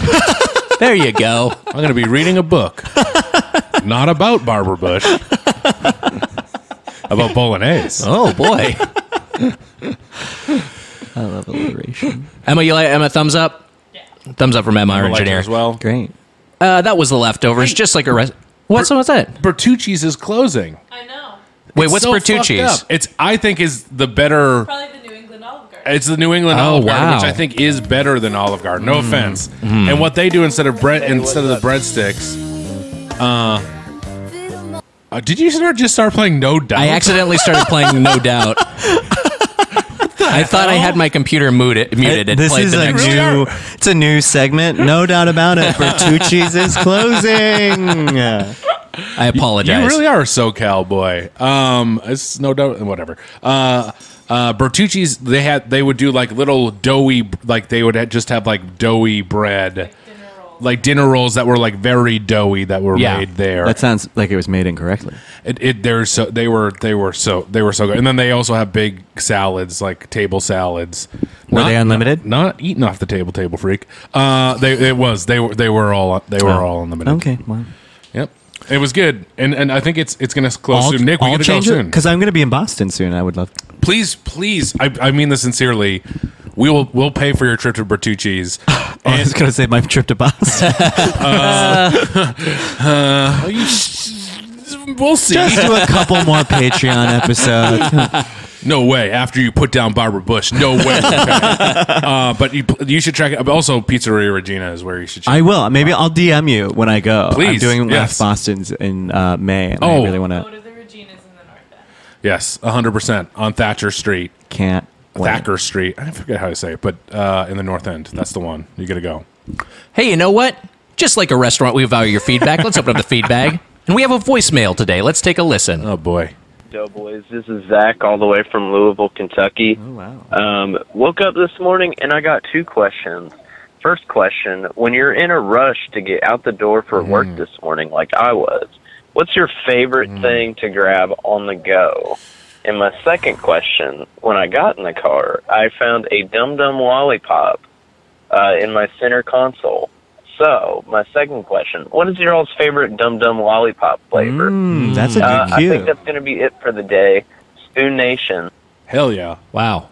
Thanks, Zach. What do you think, Joel? Any grab and go items? I have a very regimented diet, and I never get enough protein. I have these feed bars, I think they're called. Okay. They're like jerky bars Yeah. that I really like. And actually, still a Pop-Tart guy. Oh, okay. Good source of carbs. Right. I like a Pop-Tart still. Yeah. Just an untoasted Pop-Tart is something I'll grab. And do you have any Dum Dum favoritism? I love a watermelon Dum Dum, and I love a blue raspberry Dum Dum. Oh, and I love the green apple too. Those things are fucking great. I don't think they ever go bad either. Yeah, I think those are immortal. I had forgotten the green apple, and then when you immortal. said, yeah, I think so. They will not die. They will never join a jam band in heaven. I think I had forgotten about the green apple, and when you said it, I was like, oh, I think when I was a kid, because I have not had one of those in 20 years. But I Yeah. think when I was a kid, I think those green apples were the way to go for me. I think that might have. I'll steal that answer. As far as grab and go, peanut butter sandwich is my current go-to, or sometimes if I'm just going to eat something quickly, I'll have like a peanut butter banana. But if I'm going to take something that I got to eat with, eat as I'm on the run, I will have some sort of sandwich, something that's a little bit more contained. But for a while, and I look back on this kind of with revulsion at myself, I used to just take loose lunch meat. No, that's totally legit. But I would just have loose lunch meat in my hand and have that as a meal. I With feel with your weird pocket about it. gravy? I think that's fine, and I think that more so answers his question, because the other things that requires at least minimal effort, but still Right. effort. It's not grab and go. You can Yeah. grab a lunch meat out of the fridge and just open it up in your car, and it might seem gross, but I think that's totally fine. Okay, good. I'm glad. I don't think you're gross at all. Thank you, Joel. Mitch, any answers? I think you're gross. I'm looking over Dum Dum. I'm just looking at images of Dum Dums. And that's you didn't hear the question, right? That's just unrelated. It's just left up on his phone from last night. You know what I mean? I like this. I like the watermelon Dum Dum. I like strawberry and cherry, and also grape. I think I'm naming a lot. Yeah. But I feel like watermelon when you were a kid was that was the big Dum Well, Dum. that's because watermelon flavored candy doesn't taste like watermelon. That's It not is at its all. Now we're own talking. flavor. I've It's said its it own before, flavor. Yeah. I said that I like artificial strawberry flavor Yeah, more it's the than same strawberry, and people got mad at me on the podcast. They're like, "You like it more than actual strawberries?" Yeah, I fucking do. I like it better. All right, it tastes better than strawberries are good. I like I'd prefer fresh strawberry. I think that's a weird hill you to die nerd. on. Of course, you like it more than you like syrup. I like that. I get that there's some flavors that are better than the real fruit, but strawberries are delicious. A good strawberry. I just don't feel like you get good strawberries that much. I don't know. Right? Yeah, I mean, that's why they're worth it. Never mind. I don't want to have this fight right now. Yeah, we're almost done. Yeah, we can't. It's fine. We're almost done. For the first question, I hate to-go food. Eating breakfast in the morning before school always used to get me sick. Like, I'd feel sick during the day, like and like the sugar rush. Like if I ate a Pop-Tart or even toaster strudel, I want more toaster strudel and Pop-Tart. Right. Who wouldn't want a toaster Yeah, strudel? It's better. Except Sure. it does take a little bit more time, and then you can get the white Cream cheese, You Yeah. can get the creamy cheese on yourself and stuff. That can be a disaster. I would try to do a bagel and cream cheese, but if it is like a true rush, which is that you can't do a bagel and cream cheese, you can't even toast anything. I guess like a cold Pop-Tart, but before that I would just do like not a power bar, but like an oatmeal bar with like either sure. raisins or chocolate chips Yeah, in yeah, it yeah. or something like that. I think that's my answer. Hey, let us know your favorite. Hashtag grab and go and hashtag dumdumsmarts. And hey, if you have a question or comment about the world of chain restaurants, Christ. you can email us at doughboyspodcast@gmail.com or leave us a voicemail at 830-GO-DOUGH. That's 830-463-6844. To get the Doughboys Double, our weekly bonus episode, join the Golden Blake Club at patreon.com/Doughboys. I just want to quickly say that Yes. I feel like we're going to get roasted for both of those answers. There's something that we're missing. well, that's why we have the hashtags. Yeah, all right. Roast us in the hashtags. Joel Kim Booster, thank you so much for Thank giving you. us so much of your valuable time. Yes. Do you have anything you would like to plug at this time? When does this come out? This will be out the first week of May. Yes. May 3rd. May the 4th Eve. May the 4th will be with you, Hey, Mitch. may the Wow. 4th be with you as well, Nick. I feel like I have dates somewhere in May. Unkar that I should Plut be. is coming down the chimney, ready to put a quarter portion under the tree. If you're in North Carolina, I'm headlining the Dead Crow Comedy Theater in Wilmington, North Carolina on the weekend of the 18th. I think I'll be there like the 17th, 18th, and 19th. It's one of my favorite comedy clubs in the country. Hell and you yeah. should go. All right, NC Check 'em listeners, out. check that out. Yeah. And that'll do it for this episode of Doughboys. Until next time, for the Spoonman Mike Mitchell, I'm Nick Weiger. Happy eating. See ya. Hey guys, you want more Doughboys? To get the Doughboys Double, our weekly bonus episode, join the Golden Plate Club. Sign up at patreon.com/doughboys. Do it. That was a headgum podcast.